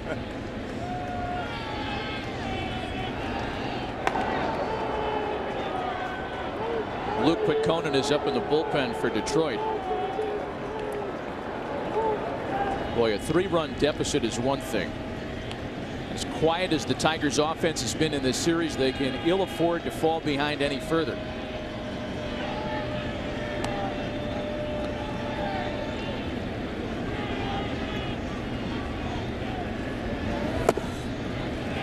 There is, however, this encouraging bit of information for Tiger fans. Recalling the last time these two teams met in this ballpark at the end of August, Detroit at one point trailed 6-1. They trailed 6-3 in the 9th. Grant Balfour came in for what looked like a routine save opportunity, gave up 4 in the 9th, including a walk-off home run by Torrey Hunter. And that's what prevented the A's from sweeping 4 against the Tigers. So it has been done.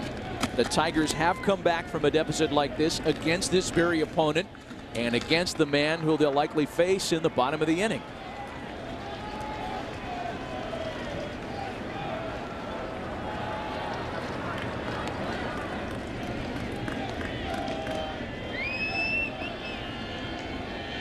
Still a ball and 2 strikes on Jed Lowry.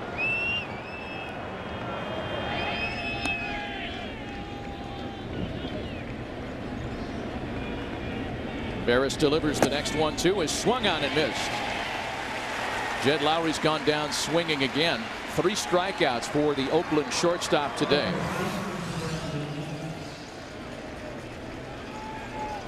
Good sinking fastball moving away. Well, the Tigers have really done a nice job handling Lowry, a .290 hitter during the regular season. He's been quiet in 3 games in this division series, and now it's Brandon Moss.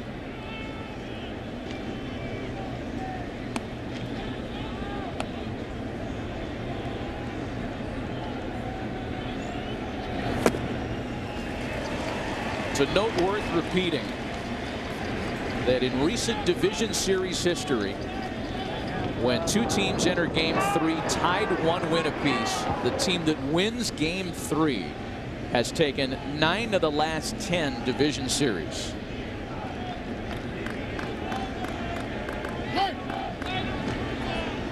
We've reached a pivotal time in a pivotal game 3 this afternoon. Ryan Cook up in the Oakland bullpen along with Grant Balfour.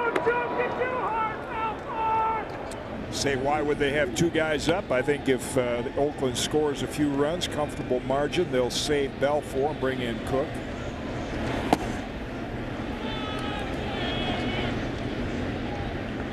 Boy, Ryan Cook would love the opportunity to exercise some demons at a rocky outing here in game 2 of last year's division series. One that led to the Tigers coming back for a game 2 win. A ball and a strike to count to Brandon Moss, batting with 1 away and runners at first and second. Oakland up 3 here late, top half of the 9th.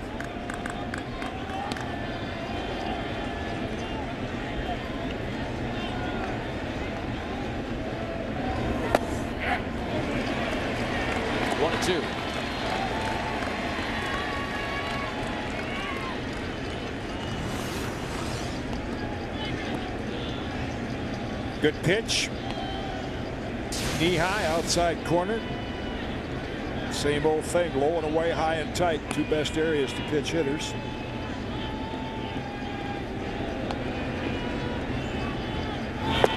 And a swing and a miss. Another big strikeout for Jose Veras. Well, he's 1 out away from getting out of a tight jam. Same spot, same movement. 2 strikes, expand the strike zone and chalk up another strikeout. Here's Cespedes now. He has singled and reached on an error today. 2 out, runners at first and second.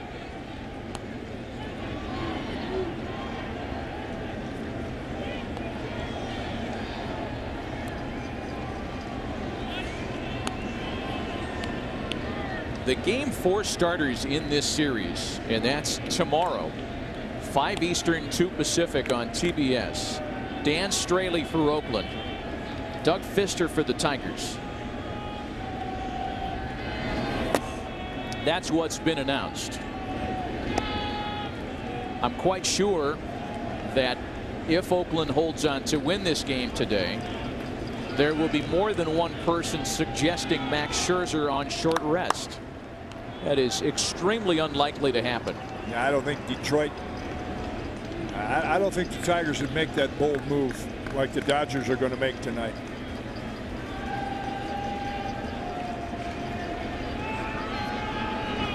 And for those that may have missed that discussion a little while ago, Don Mattingly has changed things up for Los Angeles in their game 4 tonight. They want to finish the Braves at home this evening. Clayton Kershaw will start instead of Ricky Nolasco. And we mentioned something that needs adjusting. Mentioned that it'd be just the second time in Kershaw's career he started on 3 days rest. It's really the first time, because that 3 days rest appearance previously came in relief. Cespedes falls behind 1-2 now.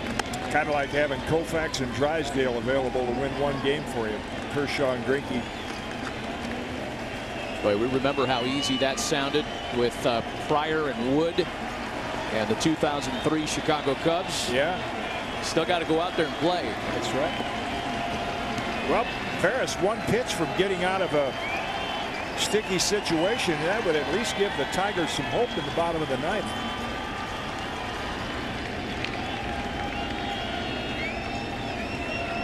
A ball and 2 strikes. The count to Yoenis Cespedes.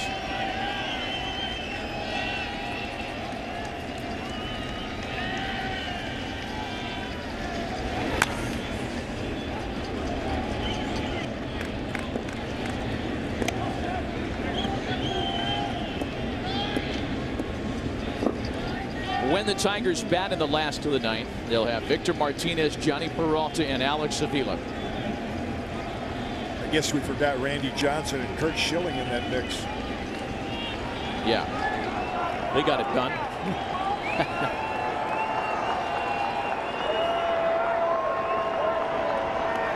The career lines against Grant Balfour for V-Mark, Peralta, and Avila. Next 1-2 to Cespedes. A chopper to the left side of the infield. Cabrera thought about the short route. Cespedes quit running. It's time for the bottom of the ninth. Aussie, Aussie, Aussie, oi, oi, oi. Grant Balfour will try to close down game 3.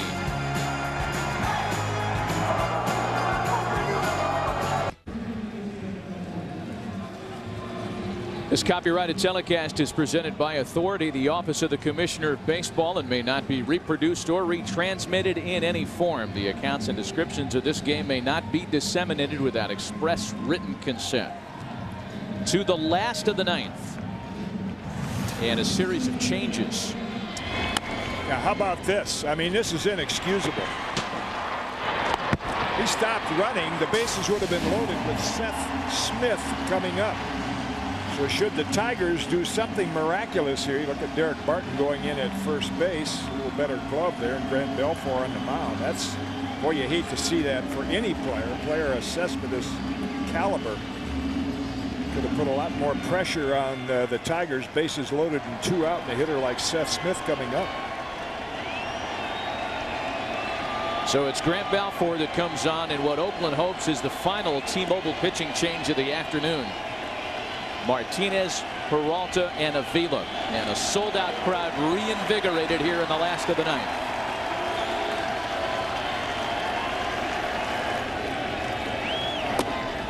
Fastball stays high. Grant Balfour picked up his first career postseason win after pitching a scoreless top of the ninth inning Saturday in Oakland.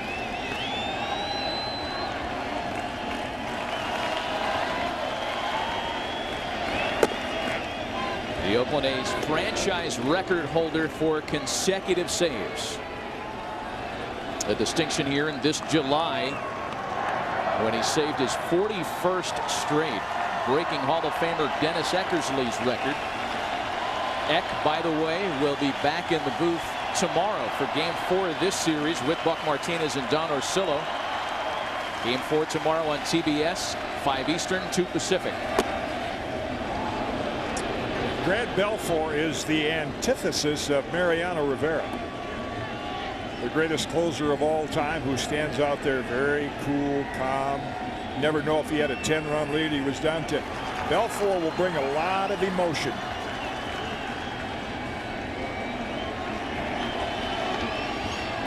Yeah, he's amped. He's got that Australian rugby mentality.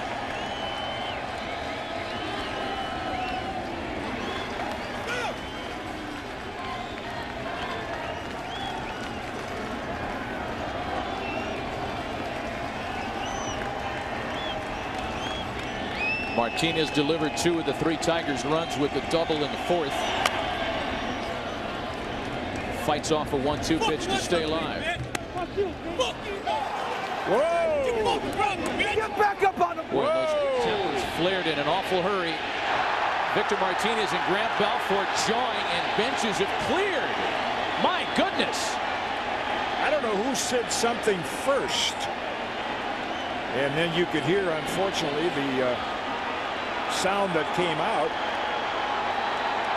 Here come the bullpens now. Boy, that's the last thing Oakland wants. I mean, no question. First of all, you see Cespedes loaf on a ground ball. Then you got a 3-run lead, and you start doing something to ignite the opposition. You know, it's the old, when you lose, say little. When you win, say less. Just get out there and hope you get 3 outs and go home. You know, this is Grant Balfour being Grant Balfour. Yeah. He is, as you mentioned, Jim, he's amped up. He talks a lot. It's not personalized, but he talks a lot. In fact, he has the demeanor of a guy that wants to fight you. That's not his intention. That's how he gets himself out there ready to throw in the 9th. Martinez took exception to that talk, offered a few words back, and then it escalated really quickly.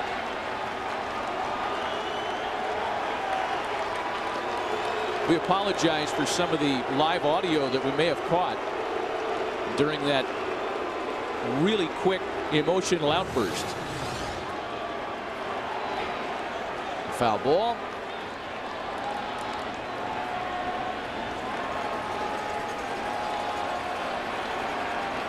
Yeah, you can talk to yourself. Mark the Bird Fidrich did it right in here, but, you know, not toward the hitter. You know, there's nothing productive about that for Grant Balfour. That's only going to work against you. I mean, that's nothing different than what Balfour's done all year. And in this case, Martinez took exception, and now they're going to try to sort this out and get the emotions back. But, Jim, I couldn't agree with you more. That's the last thing Oakland wants to have happen, is to wake up the Tigers here in the 9th. Warnings have been issued to both sides. And Jim Leland just wants to clarify that with the home plate umpire and crew chief Gary Darling. Gary Darling, by the way, did a very good job of making sure that didn't escalate any further. Yeah, there's nothing wrong with being emotional out there talking to yourself, but there's absolutely no sense in directing those kind of comments toward the opposing hitter.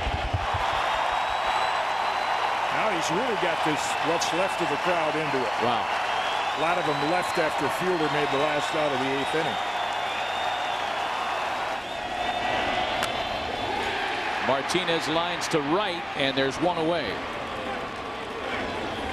Boy, they're still talking to each other. Well, you notice that Darren Barton very, very wisely got over there between his pitcher and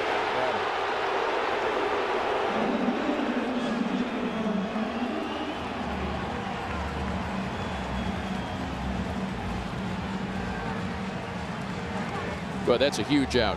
Martinez gets on base there. Yeah. And there's a greater likelihood that Balfour is unnerved in the 9th. Well, I wasn't trying to be Kreskin or predict, but he certainly is different than Mariano Rivera, isn't he? That's safe to say for sure.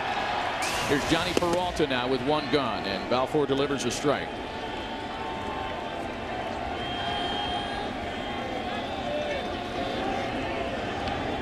Is that why they nicknamed him the Rage? I think we saw it right there, didn't we?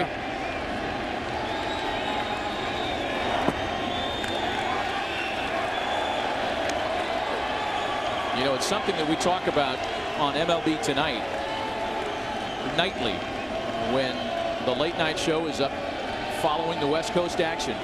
that Grant Balfour has the demeanor of a guy who wants to brawl after every pitch. That's not his intention. That's how he is. And in this case, it came close to really coming back and biting him.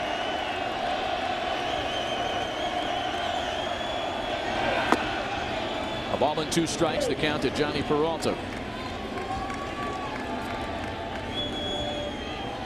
What an unexpected turn this game has taken.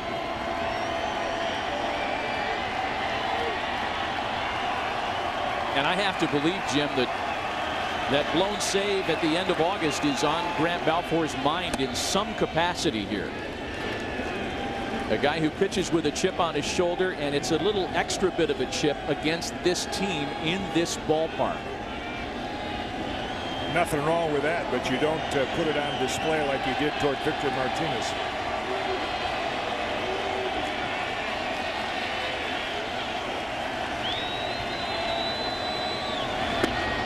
And a full count to Peralta now, 3-2.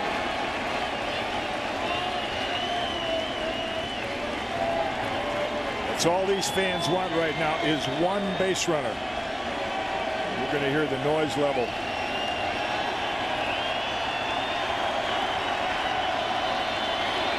Alex Avila waiting on deck. Here's the payoff pitch.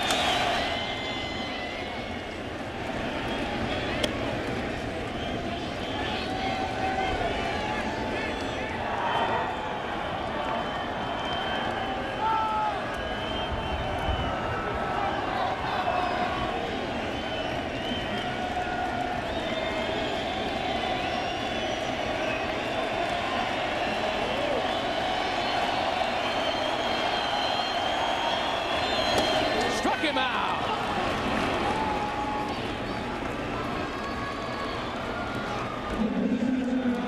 The Tigers are down to their final out of the afternoon.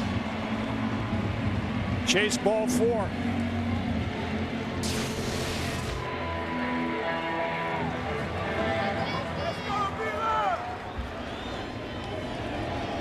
Alex Avila's hitless this afternoon.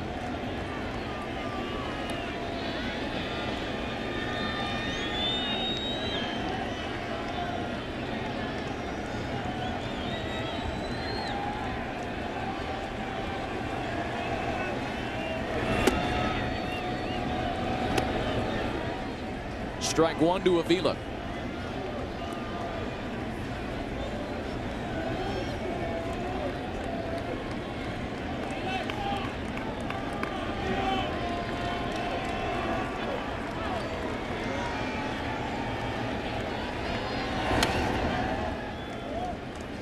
Detroit down to their final strike.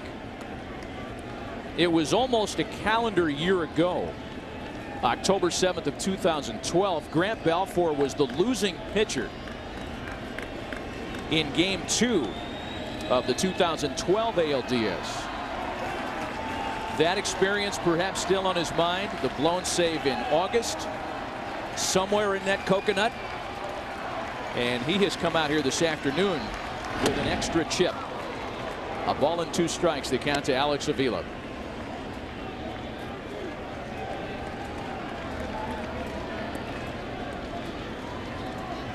Omar Infante hoping for a chance next. Outside the 3 in the Detroit half of the 4th, the Tigers lineup has been quiet today.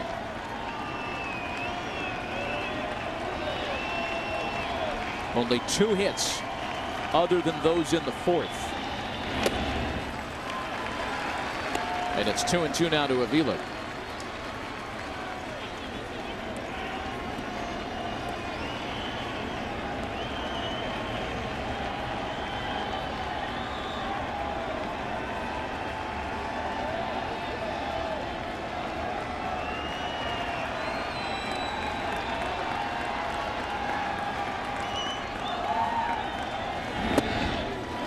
Full count, 3 balls and 2 strikes. Avila fell behind quickly. He's done a nice job to get it back to full. 3-2. The bottom of the Tigers order has been held hitless today. Avila, Infante, and Iglesias combined 0 for 9.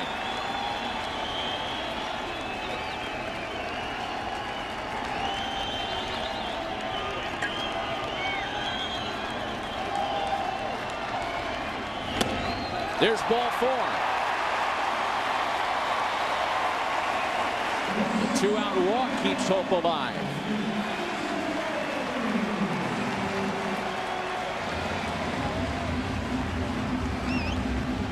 You got to do quite the babysitting job if you're a catcher in the 9th inning for the A's. See Derek Norris out there to, you know, there's a difference between using that emotion for you and then in that case probably overthrowing down to that last strike.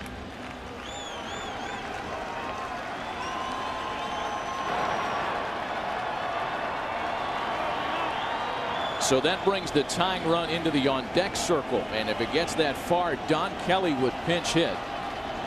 First things first, it's Omar Infante with 2 out and a runner aboard.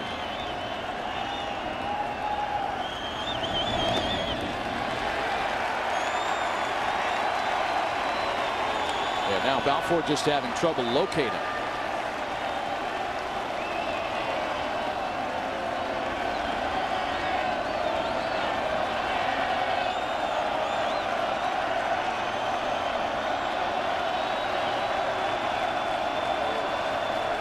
Omar Infante in a admittedly small sample size, 2 for 4. He's had some success against Balfour, and it's 1-1.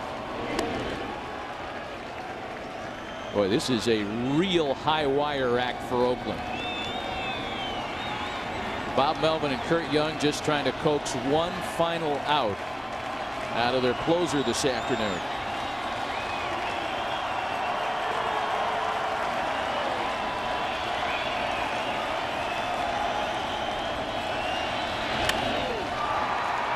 In the air to right, Reddick back, and Oakland hangs on to win Game 3.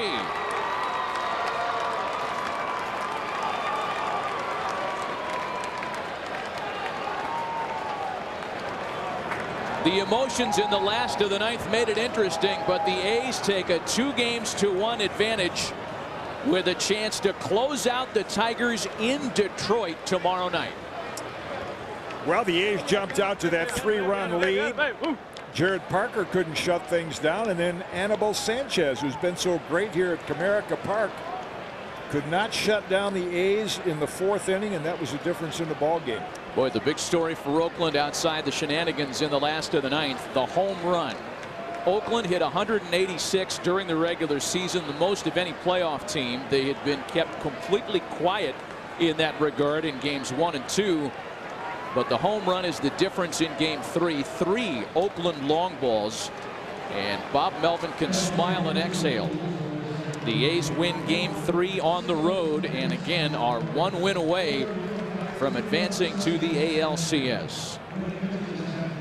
Let's check in with Sam Ryan. Brandon Moss, Seth Smith, up 2-1 now, but not without some tension there in the 9th. I know you guys were out of the game at that point, but what did you notice between the 2 of them? You know, just middle of the competition, everybody's blood gets going a little bit. Obviously, Balfour is a character on the mound, so you know, there's going to be some fireworks sometimes. It is what it is. Each of you guys with a home run in the 5th. I got to ask you about the 5th and really the mindset going in after they tied it up in the bottom of the 4th. Answer that? You want to respond, and you know, we had a possibility of a shutdown inning earlier. They came back, and it was nice for Brandon to get us on the board there early in the 4th inning, maybe. I don't know, what inning was it? 5th. 5th inning. But for us to score some runs and get back on top there was big. And 2 batters later, you had the 2-run home run. Sanchez, someone who you have really good career numbers against. What do you attribute that success to?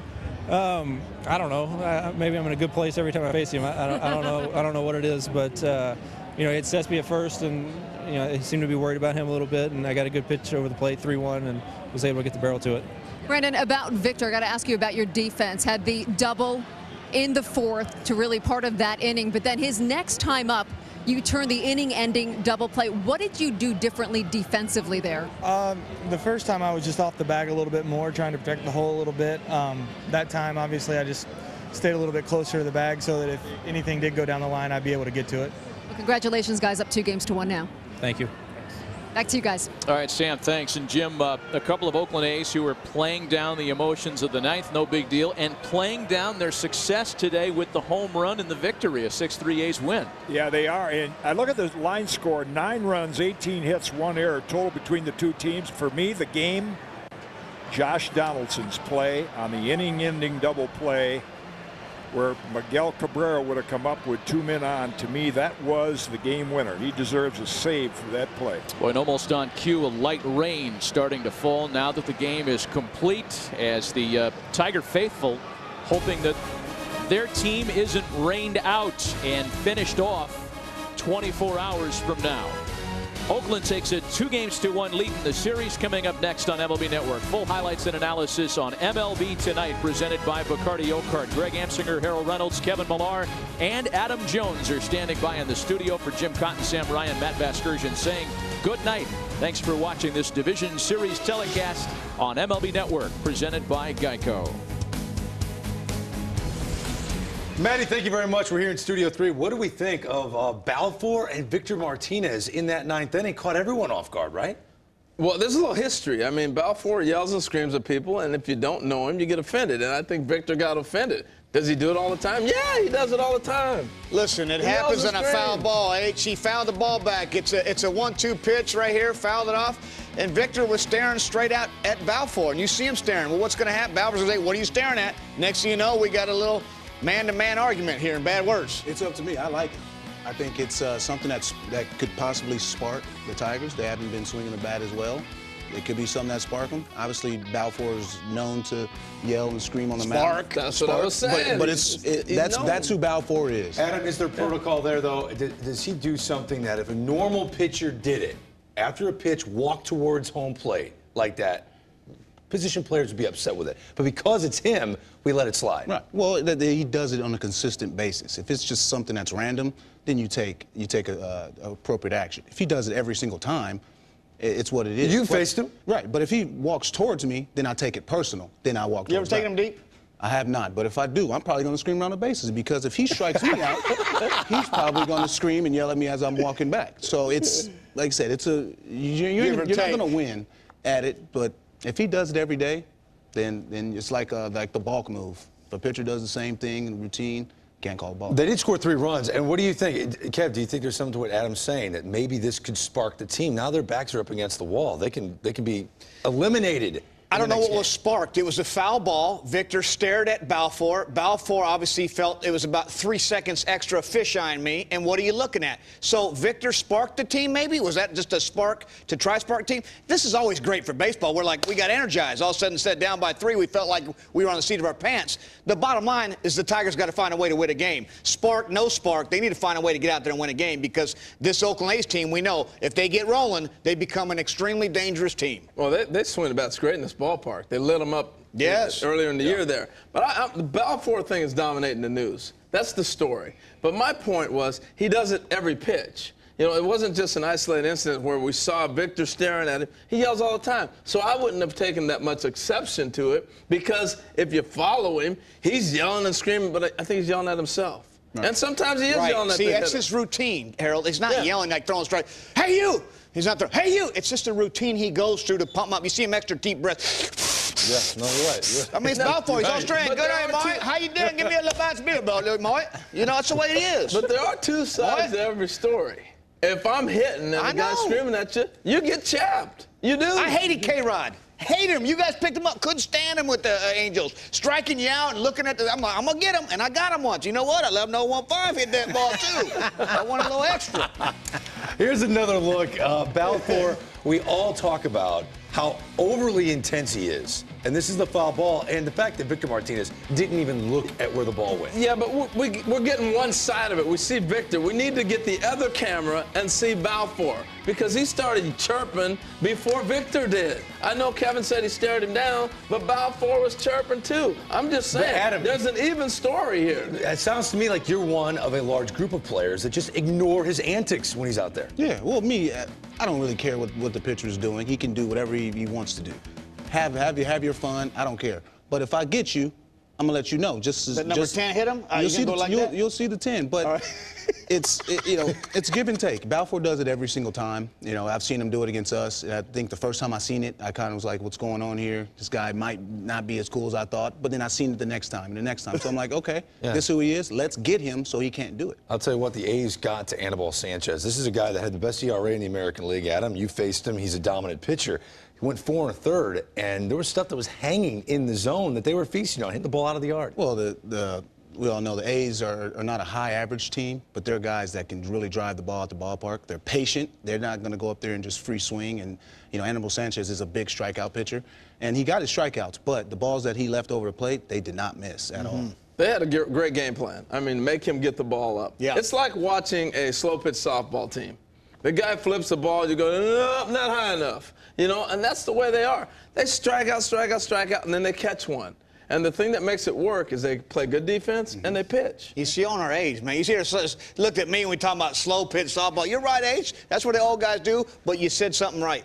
Anibal Sanchez, they made him get the ball up. When he has the ball down, he's tough. He's the ERA leader. The ball up, he's average. Boom, knick-knack, paddywhack. Greg, back to you. Thank you very much. So the A's could knock out the Detroit Tigers in their Game 4. There was a Game 4 in Pittsburgh and a developing story. The Cardinals have a 2-run home run from Matt Holliday, and it's given them a 2-0 lead. We're on to the 7th inning. The story is young Michael Wacha, who had 9 career starts in 2013, and 6 innings, no hits. He has walked 1 batter and struck out 8. He has not given up a hit through 6 innings.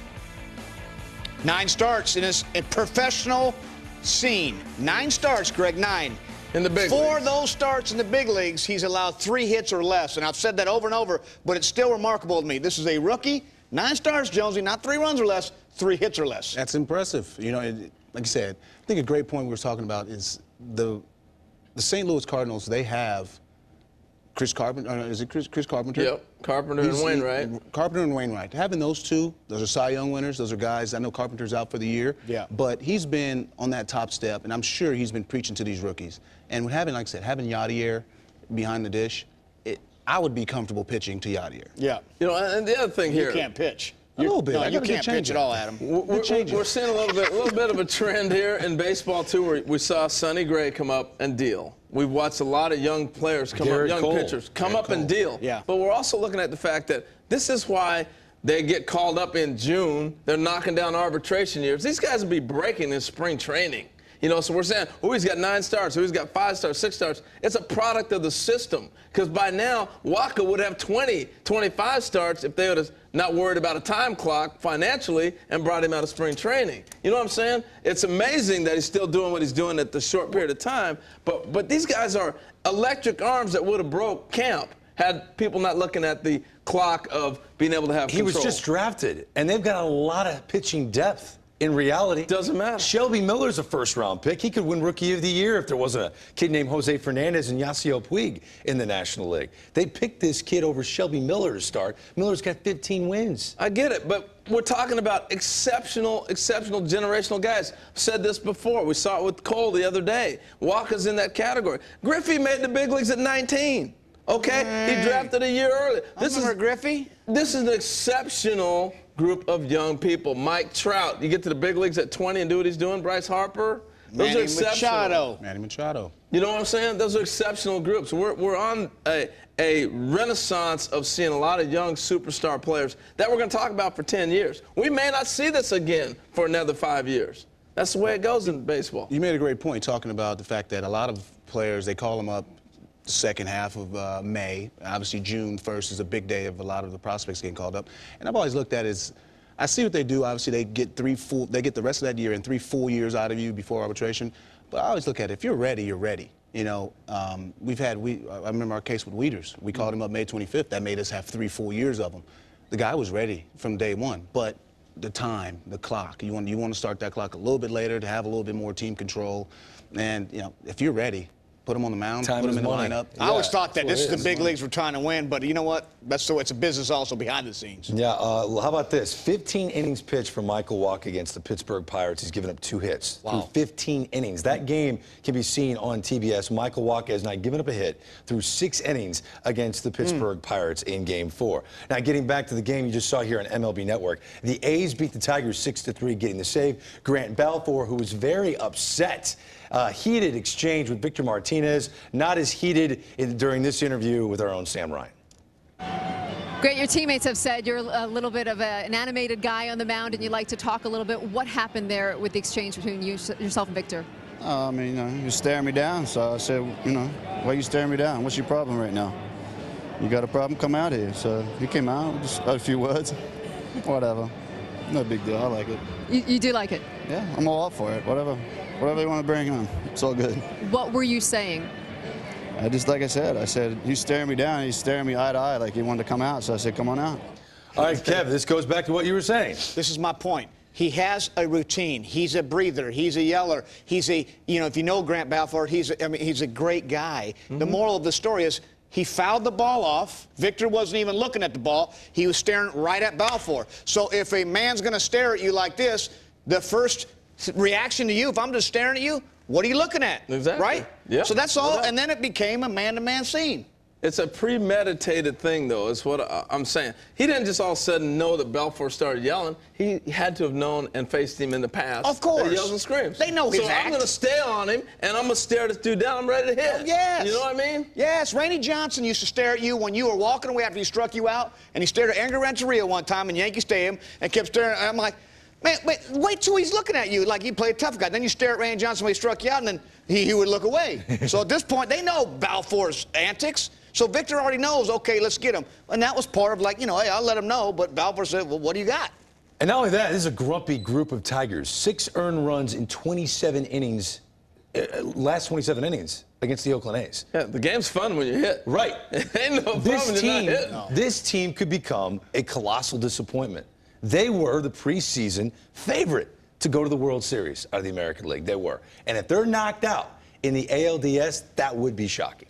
I wouldn't necessarily say it's shocking because of the team they're running into. You run into one of the best pitching staffs in all of baseball. They pitch, and you know, good pitching beats good hitting. And catch the baseball. And they catch the baseball. They But play Scherzer, Verlander, Sanchez, that threesome, and you're going to knock them out? That's a tough threesome, but if you can scrape 3 or 4 runs off those guys and your pitchers are not allowing anything, you can win. And it's amazing that they're not allowing anything. When you got the names in the lineup of the Detroit Tigers, Torrey Hunter, Miguel Cabrera. They're matching them pitch for pitch, Greg. That's what they're doing, okay? This is what goes on in the postseason. You're not going to have the names. The Detroit Tigers have the names, and they're a healthy and rich threesome, but if you can match him pitch for pitch, just like Verlander, he threw a wonderful game, okay? Wonderful. Well, guess what? Sonny matched him pitch for pitch and gave his team a chance to win. So as a starting pitcher, you're facing Clayton Kershaw. Well, of course, Chris Medlin's not Clayton Kershaw. But if you can match him pitch for pitch, game 1, which he didn't, that's all you're looking for. And Oakland A's can match pitch for pitch. There's news out of L.A. that, you know, Freddie Garcia for the Braves is going to face now Clayton Kershaw. The Dodgers are going to try to put the Braves away tonight. It was Ricky Nolasco. The Dodgers switched that, and now it's Clayton Kershaw. Does Jim Leyland consider second-guessing Doug Fister when you know Max Scherzer could pitch? You know why I say no? Fister's the one guy who can keep this offense off balance. He's going to be able to throw a little off speed. They're sitting on a lot of, they're letting it fly. If you look at the balls the A's are not hitting, it's breaking pitches and changeups. You throw a fastball, they're smoking that thing. So I'm looking at Fister, the one guy who can keep the ball in the ballpark, little sinkers and little changeups. He may be able to offset their offense. I say no, he doesn't change it up. I like it with Fister. You know, you want to change your rotations, keep it as is. You know, just what if Fister goes out, throws a great game? Or what if you move up Scherzer, move up Verlander, and they don't pitch as well as you thought they were going to pitch? Keep your rotation. Fister is a very good starter. It's not like he's, you know, a spot starter. He's a very top of the rotation starter. So you go with him, and I think he has pretty good numbers against the A's. Let it fly. Yeah, the A's win again, 6-3, the final score. What everyone's talking about is this dust-up that took place in the 9th inning. Victor Martinez at the plate, fouled the pitch off. It was the 4th pitch of the at-bat.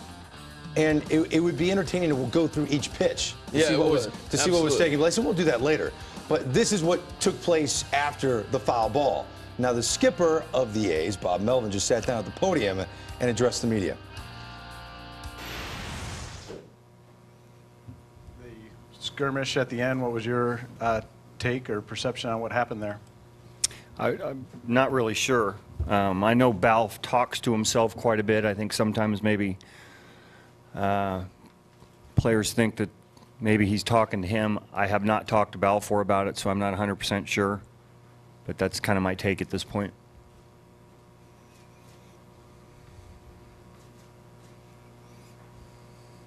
What the pitching performance you got again, holding them to 3 runs, all in 1 run, 1 inning? Right, and we've been obviously pitching really well. Our starters, you know, are keeping us in the game.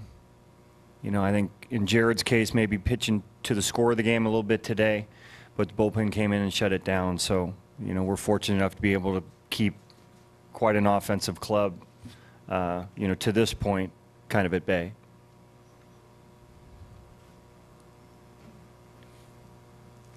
When the Tigers break the scoreless streak there, I believe in the 4th, how important was it for you guys to respond as quickly as you did? Right. No, because the momentum definitely shifted. Crowd got into it. Now all of a sudden it's a tie game that felt like a game that we were semi in control of. And you know, Moss comes right back and hits a home run. That's a huge swing in momentum for us. You know, at the time it feels like more than just a solo home run to get the lead again and try to get the, you know, to get the momentum back in our dugout. So big swing for us, and then to continue to swing the bat well after that was huge for us. Bob, was this a matter of time being patient and the guys start swinging the bat better, and Moss and Donaldson just, I mean, was it tough to be patient and wait till they kind of broke out? No, I mean, look, we had some 2 well-pitched games against us. I mean, I've been asked about the strikeouts. The reason we had the strikeouts is because Scherzer and Verlander were on it. And, you know, we have a tendency to strike out some anyway because we do hit some homers, but we were just looking for an opportunity to get some good pitches to hit, and we didn't get too many in the Scherzer and Verlander game. Any other questions? Thank you. There's the skipper, Bob Melvin. You know, you got to tip your cap to a guy like Jared Parker, Kev, because in the pregame show, we talked about the fact he was 0-4 against this team, ERA over 6.5. He knew that. The Tigers knew that. And he came out and competed and got him another win. He really does, Greg. And you said the word competes. He competes on that mound. And, you know, we talked about him having to execute his pitches, keep the ball down. You don't want to get the ball up to a lamp like the Tigers, or they're going to get hot quick at home. But he did a great job of just keeping the ball down, competing on that mound, and putting away those stats. Those over 4, you know, and winless, just like David Price did in Texas, just like pitchers have a chance to do. Great job by Jared Parker. A's win 6-3 the final. Let's go to Comerica Park, bringing the guys that called this game on MLB Network, Matt Vasgersian and Jim Cott. Guys, are you still scratching your head trying to understand what went down in the 9th inning between Balfour and Victor Martinez? I'm not. I mean, I heard Adam talk about it. I understand the emotion of being out there in the mound. I like to talk to myself, look at the mound, but I never tried to get any kind of confrontation with a hitter. I just like to keep them as quiet and relaxed as possible, but obviously Balfour, that's part of his arsenal. Yeah, we talked about it too, Greg, and you guys had the same discussion we did, and we've talked about it, all of us individually during the course of the regular season. That's how dude is. He wants to fight you. He's like that. And, you know, Victor Martinez, I think, as Adam said, if you're not used to that act, you look at it and you think it's being personalized, which it's not. You can understand how a hitter would take that way, but this is Balfour being Balfour. I mean, he's, you know, Aussie, oi, oi, oi. Yeah. Let's have a bare knuckles boxing match and figure this out. I got to tell you guys, before the game today, first of all, I got to see 2 guys that I was so happy to see without uniforms on and bats in their hand, Al Kaline and Willie Horton. Now, I don't know if you were young or old enough to remember Willie Horton. He's on the wall out here at Comerica Park. If Balfour had walked down and said that to Willie Horton, I feel for him. Different story. Out there in the mound. It would have been a different outcome. You know, the outcome, guys, for Anibal Sanchez, I don't know if anyone expected 4 1/3, 5 earned runs, more specifically 3 home runs he served up. What went wrong for Anibal? You know, he came out after Jared Parker did not have a shutdown inning. You know, he let the Tigers back into it. Now they got a tie game, and Sanchez came out, really looked like he had command of things. But I think, and not making excuses for him, I think the dry weather didn't have a sharpness on his breaking ball, and Adam could address that. The crispness of the curve, the change, and he just made 3 mistake pitches, down and into a lefty and a couple right there. And anytime he gives up 3 home runs in one game, you know he's off form. There are no numbers that really allow you to get insight into the Oakland A's. Because, and here's a little litmus test. If we were to told you before the series started that Scherzer and Verlander would each post double-digit strikeout games in games 1 and 2, and Oakland would be 2 for 23 with runners in scoring position in 3 games to start the series, would you ever have guessed that the A's would have a 2-1 lead? I mean, that's the kind of season they've had, and it's carried over into the postseason. There's an inexplicable team dynamic. Melvin constantly has people in the right place to succeed that kind of belies a traditional stats look at a team. The A's win, and it makes a lot of people scratch their heads, which is why I think a lot of those fans back in Oakland who come dressed for a costume party in many cases, I think that's why they have wrapped their arms around this team the way they have. Yeah, Jim, you know, I got a question for you because it's hard to watch. You know, they get runners on first and second. They don't move anybody. They get a runner at second early in the first inning. They don't do that. They sit back, and I said earlier, it's like watching slow pitch softball. Make him get it up. We're going to hit a bomb. So the question is, how do you shut down a lineup like that? Well, you got to throw strikes early in the count because that's part of Bob Melvin's deal. He doesn't want to give up outs. He doesn't hit and run, doesn't steal a lot, and he wants to drive the pitcher's pitch count up. So as a pitcher, the way, I mean, like Pittsburgh Pirates back in the 70s with Stargell and those guys, you'd either be taking a shower in the second inning or you'd get them out because you got to just go at them, strike 1, strike 2, and I think that's the way you have to pitch against the Oakland A's. If I could just go off hitting for a minute, Harold, and this would be to your skill out in the field. To me, the game today was the play that Josh Donaldson made. Yeah. I mean, that was some difficult hop. Yeah, and if he doesn't come up with that, there's 2 on Cabrera's hitting.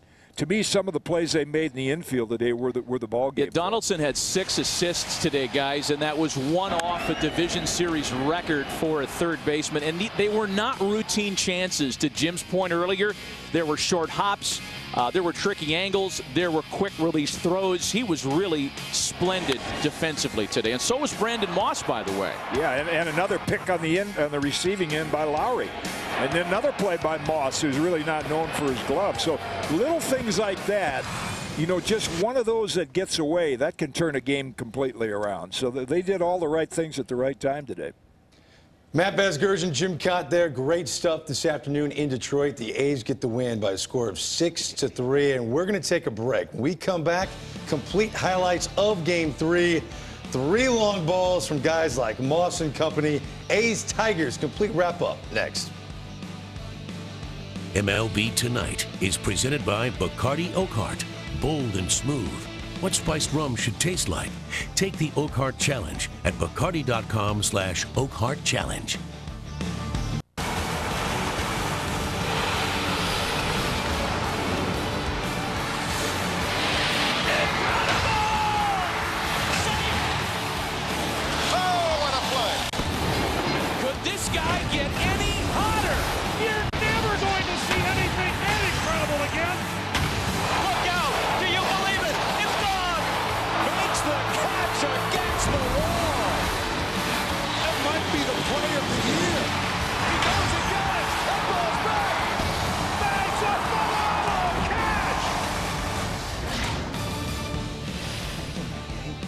Welcome, everyone, to MLB Tonight, presented by Bacardi Oakhart. Live inside Studio 3, Greg Amsinger with Harold Reynolds, Kevin Millar, and Baltimore Orioles all-star center fielder Adam Jones.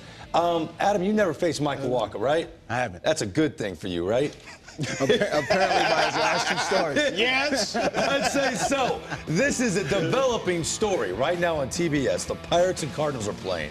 2-0 the score thanks to a Matt Holliday 2-run homer.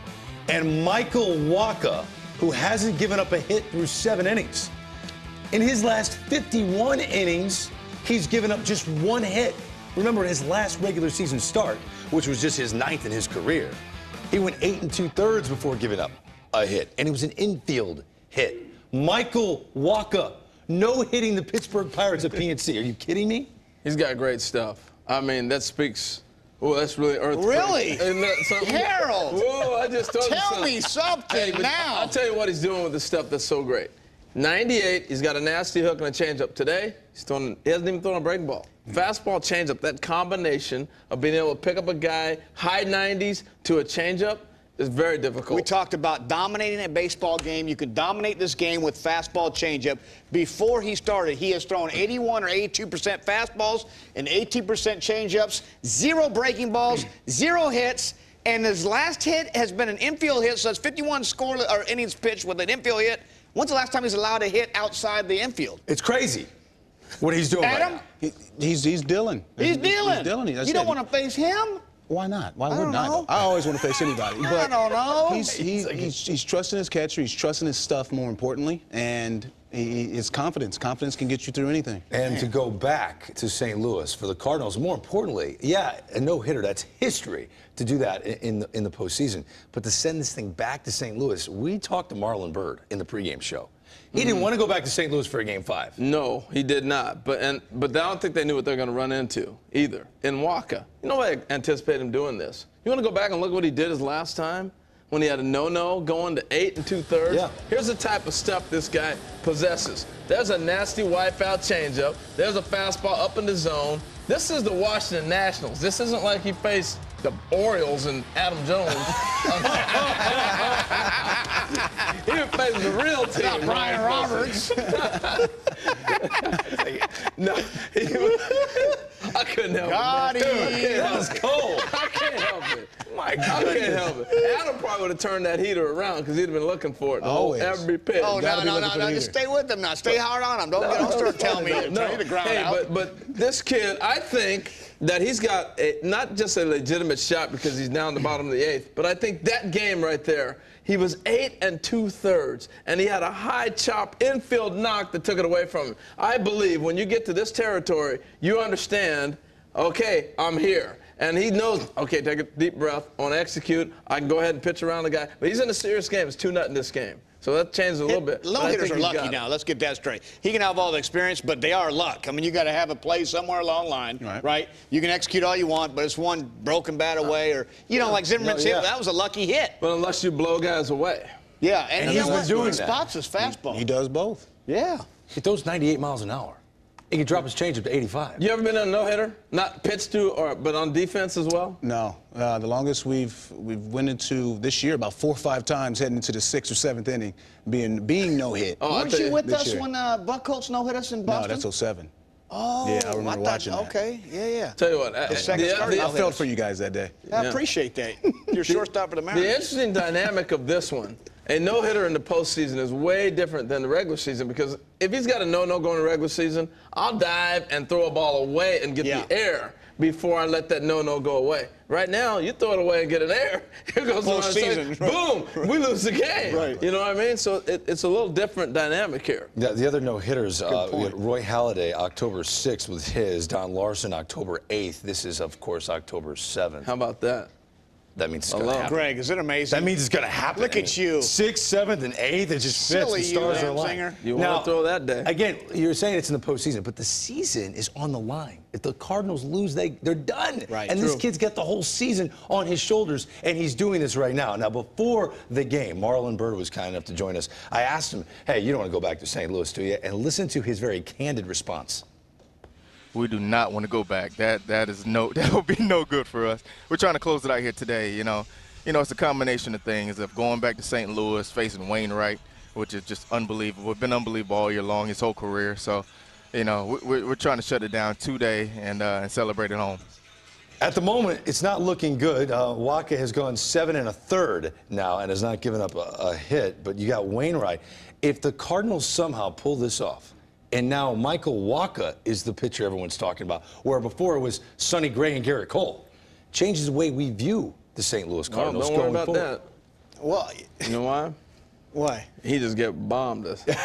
Pedro Alvarez. It's over, by the way, the no-hitter. It was a solo home run by Pedro Alvarez. Hey, you scared me. 3-1 count. Pedro Alvarez got the head out. See you later. I was getting ready to go off, and then you scared me. You're looking away. You sneaking. I say, you know. That's how Harold rolls. Okay, so let's show you the score. Pedro Alvarez does it again. I mean, Adam, I know you're in the American League. You don't get a chance to see an awful lot of Pedro Alvarez, but you have to appreciate the power of this guy. Well, a good thing about what we do get to see of Pedro Alvarez is we're 12 miles away from each other in spring training. So cool. We get to see each other spring 6, 7 times, and I've always been impressed with him. He can move at third base. He has tremendous power to all parts of the field. I'm just waiting for him just to take that next step and just become just a tad bit better. He's got 30 and 100 this year. Next year, they're going to expect the same thing. But I would say he's hitting 270. It changes a lot of things for him. He just brought life back into PNC Park. The place is bouncing right now. 2-1 the score. Cardinals still with the lead, breaking up Michael Wacha's no-hitter. We're going to take a break on MLB Tonight. When we come back, much more on the swinging A's, swinging for the fences in Motown. And we'll get more reaction to the little dust-up between Balfour and V-Mart next.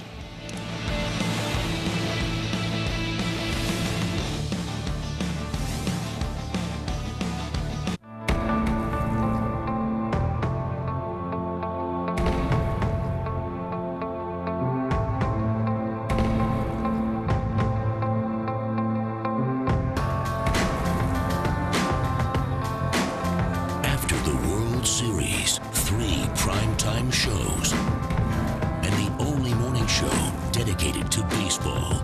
All the off-season news, it's on MLB Network. Miguel Cabrera, Triple Crown winner, MVP. His quest for another ring happens on MLB Network. It was a game you saw right here on MLB Network. A's Tigers, Game 3 in Detroit. There's Johnny Peralta starting in left field. What we say, the ball will find you, right? Yeah, I mean, they challenged him early. He makes this look easy. He does. He did great footwork, went back to the wall, got it. Actually made a catch. The big league shortstop, H. Yeah. Later in the inning, Eric Sogard pops this one up. Iglesias goes out. Ajax comes in, but it's Peralta. Great play there. My goodness gracious. He had to call that out early because Jackson's going to catch him. He's coming over to catch the ball. We go top 3, still no score. Tigers starting Anibal Sanchez. He led the American League in ERA with a 2.57 earning. Yeah, you know the tough part of Sanchez? Here, they start off this inning. Looks like the A's are going to make something happen. Coco had already doubled, and then you end up getting a situation. He pitches through this inning pretty good. Now, he had not pitched, what, in 10 starts? 10 days? 12 days? Uh-oh. Too hot to handle for Miggy. And this is now the third top inning. spin on that ball makes that play really, really tough. It's a top spin. The ball hits, and it's like a what do you call it? Super bouncy thingy. What am I trying to say? Bouncy ball. Yeah, super ball. Crazy ball? You used to play with it, yeah. I used to play hacky sack. He's like, hey, man, what's the deal? You're supposed to water the field down. Do you think that's what he's upset about there? I have no idea. Guarantee. I really Guarantee he's arguing about something, the grounds crew. Grounds crew? Wow. This is Josh Reddick. Oh, my. The grounds crew can't help you on that one? No, a solo shot, his second career postseason home run, eventually came down. A's up 2-zip. Next batter is the Game 2 hero, Stephen Vogt. He goes gap, and that almost got out. Make a name for himself. He runs well. Look at the big man running. Right? I love seeing catchers leg out triples. Yeah. It's one of my favorite things. How about this? You like that, Adam? Pointing the guns? Good show. The guns would have been in the seats. Exactly. I'm just That's saying. a great point. Now, what do you think of this, Adam? Well, I mean, there's a couple things. He's a shortstop.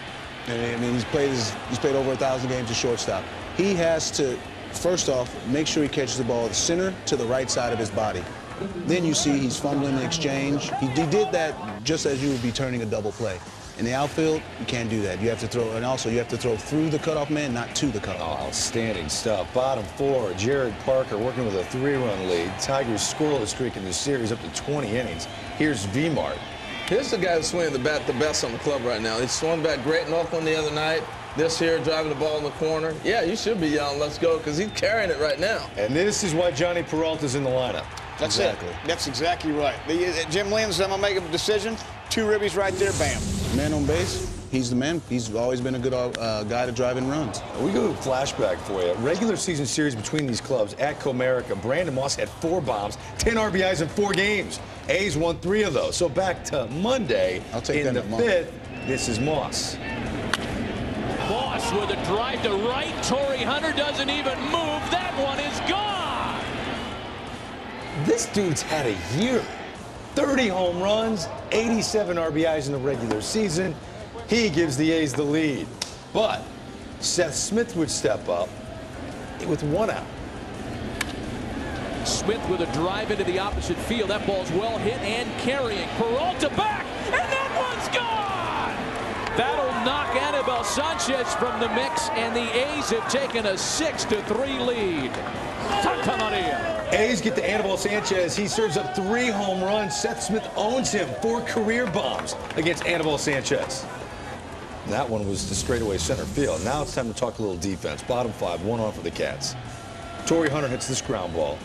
Josh Donaldson, Kev, he started showing off. I'm going to tell you right now, tremendous third baseman, tough hops all day. I think he had 6 assists today. If he misses that ball, it's first and second. Miggy's coming up. It's a different game, like Jim Cott said. One thing I didn't realize also about Josh Donaldson is he used to catch. Therefore, he's not afraid to get down and dirty. He doesn't care if the ball hits off. Guys, that's a nice play, and that one's a routine play.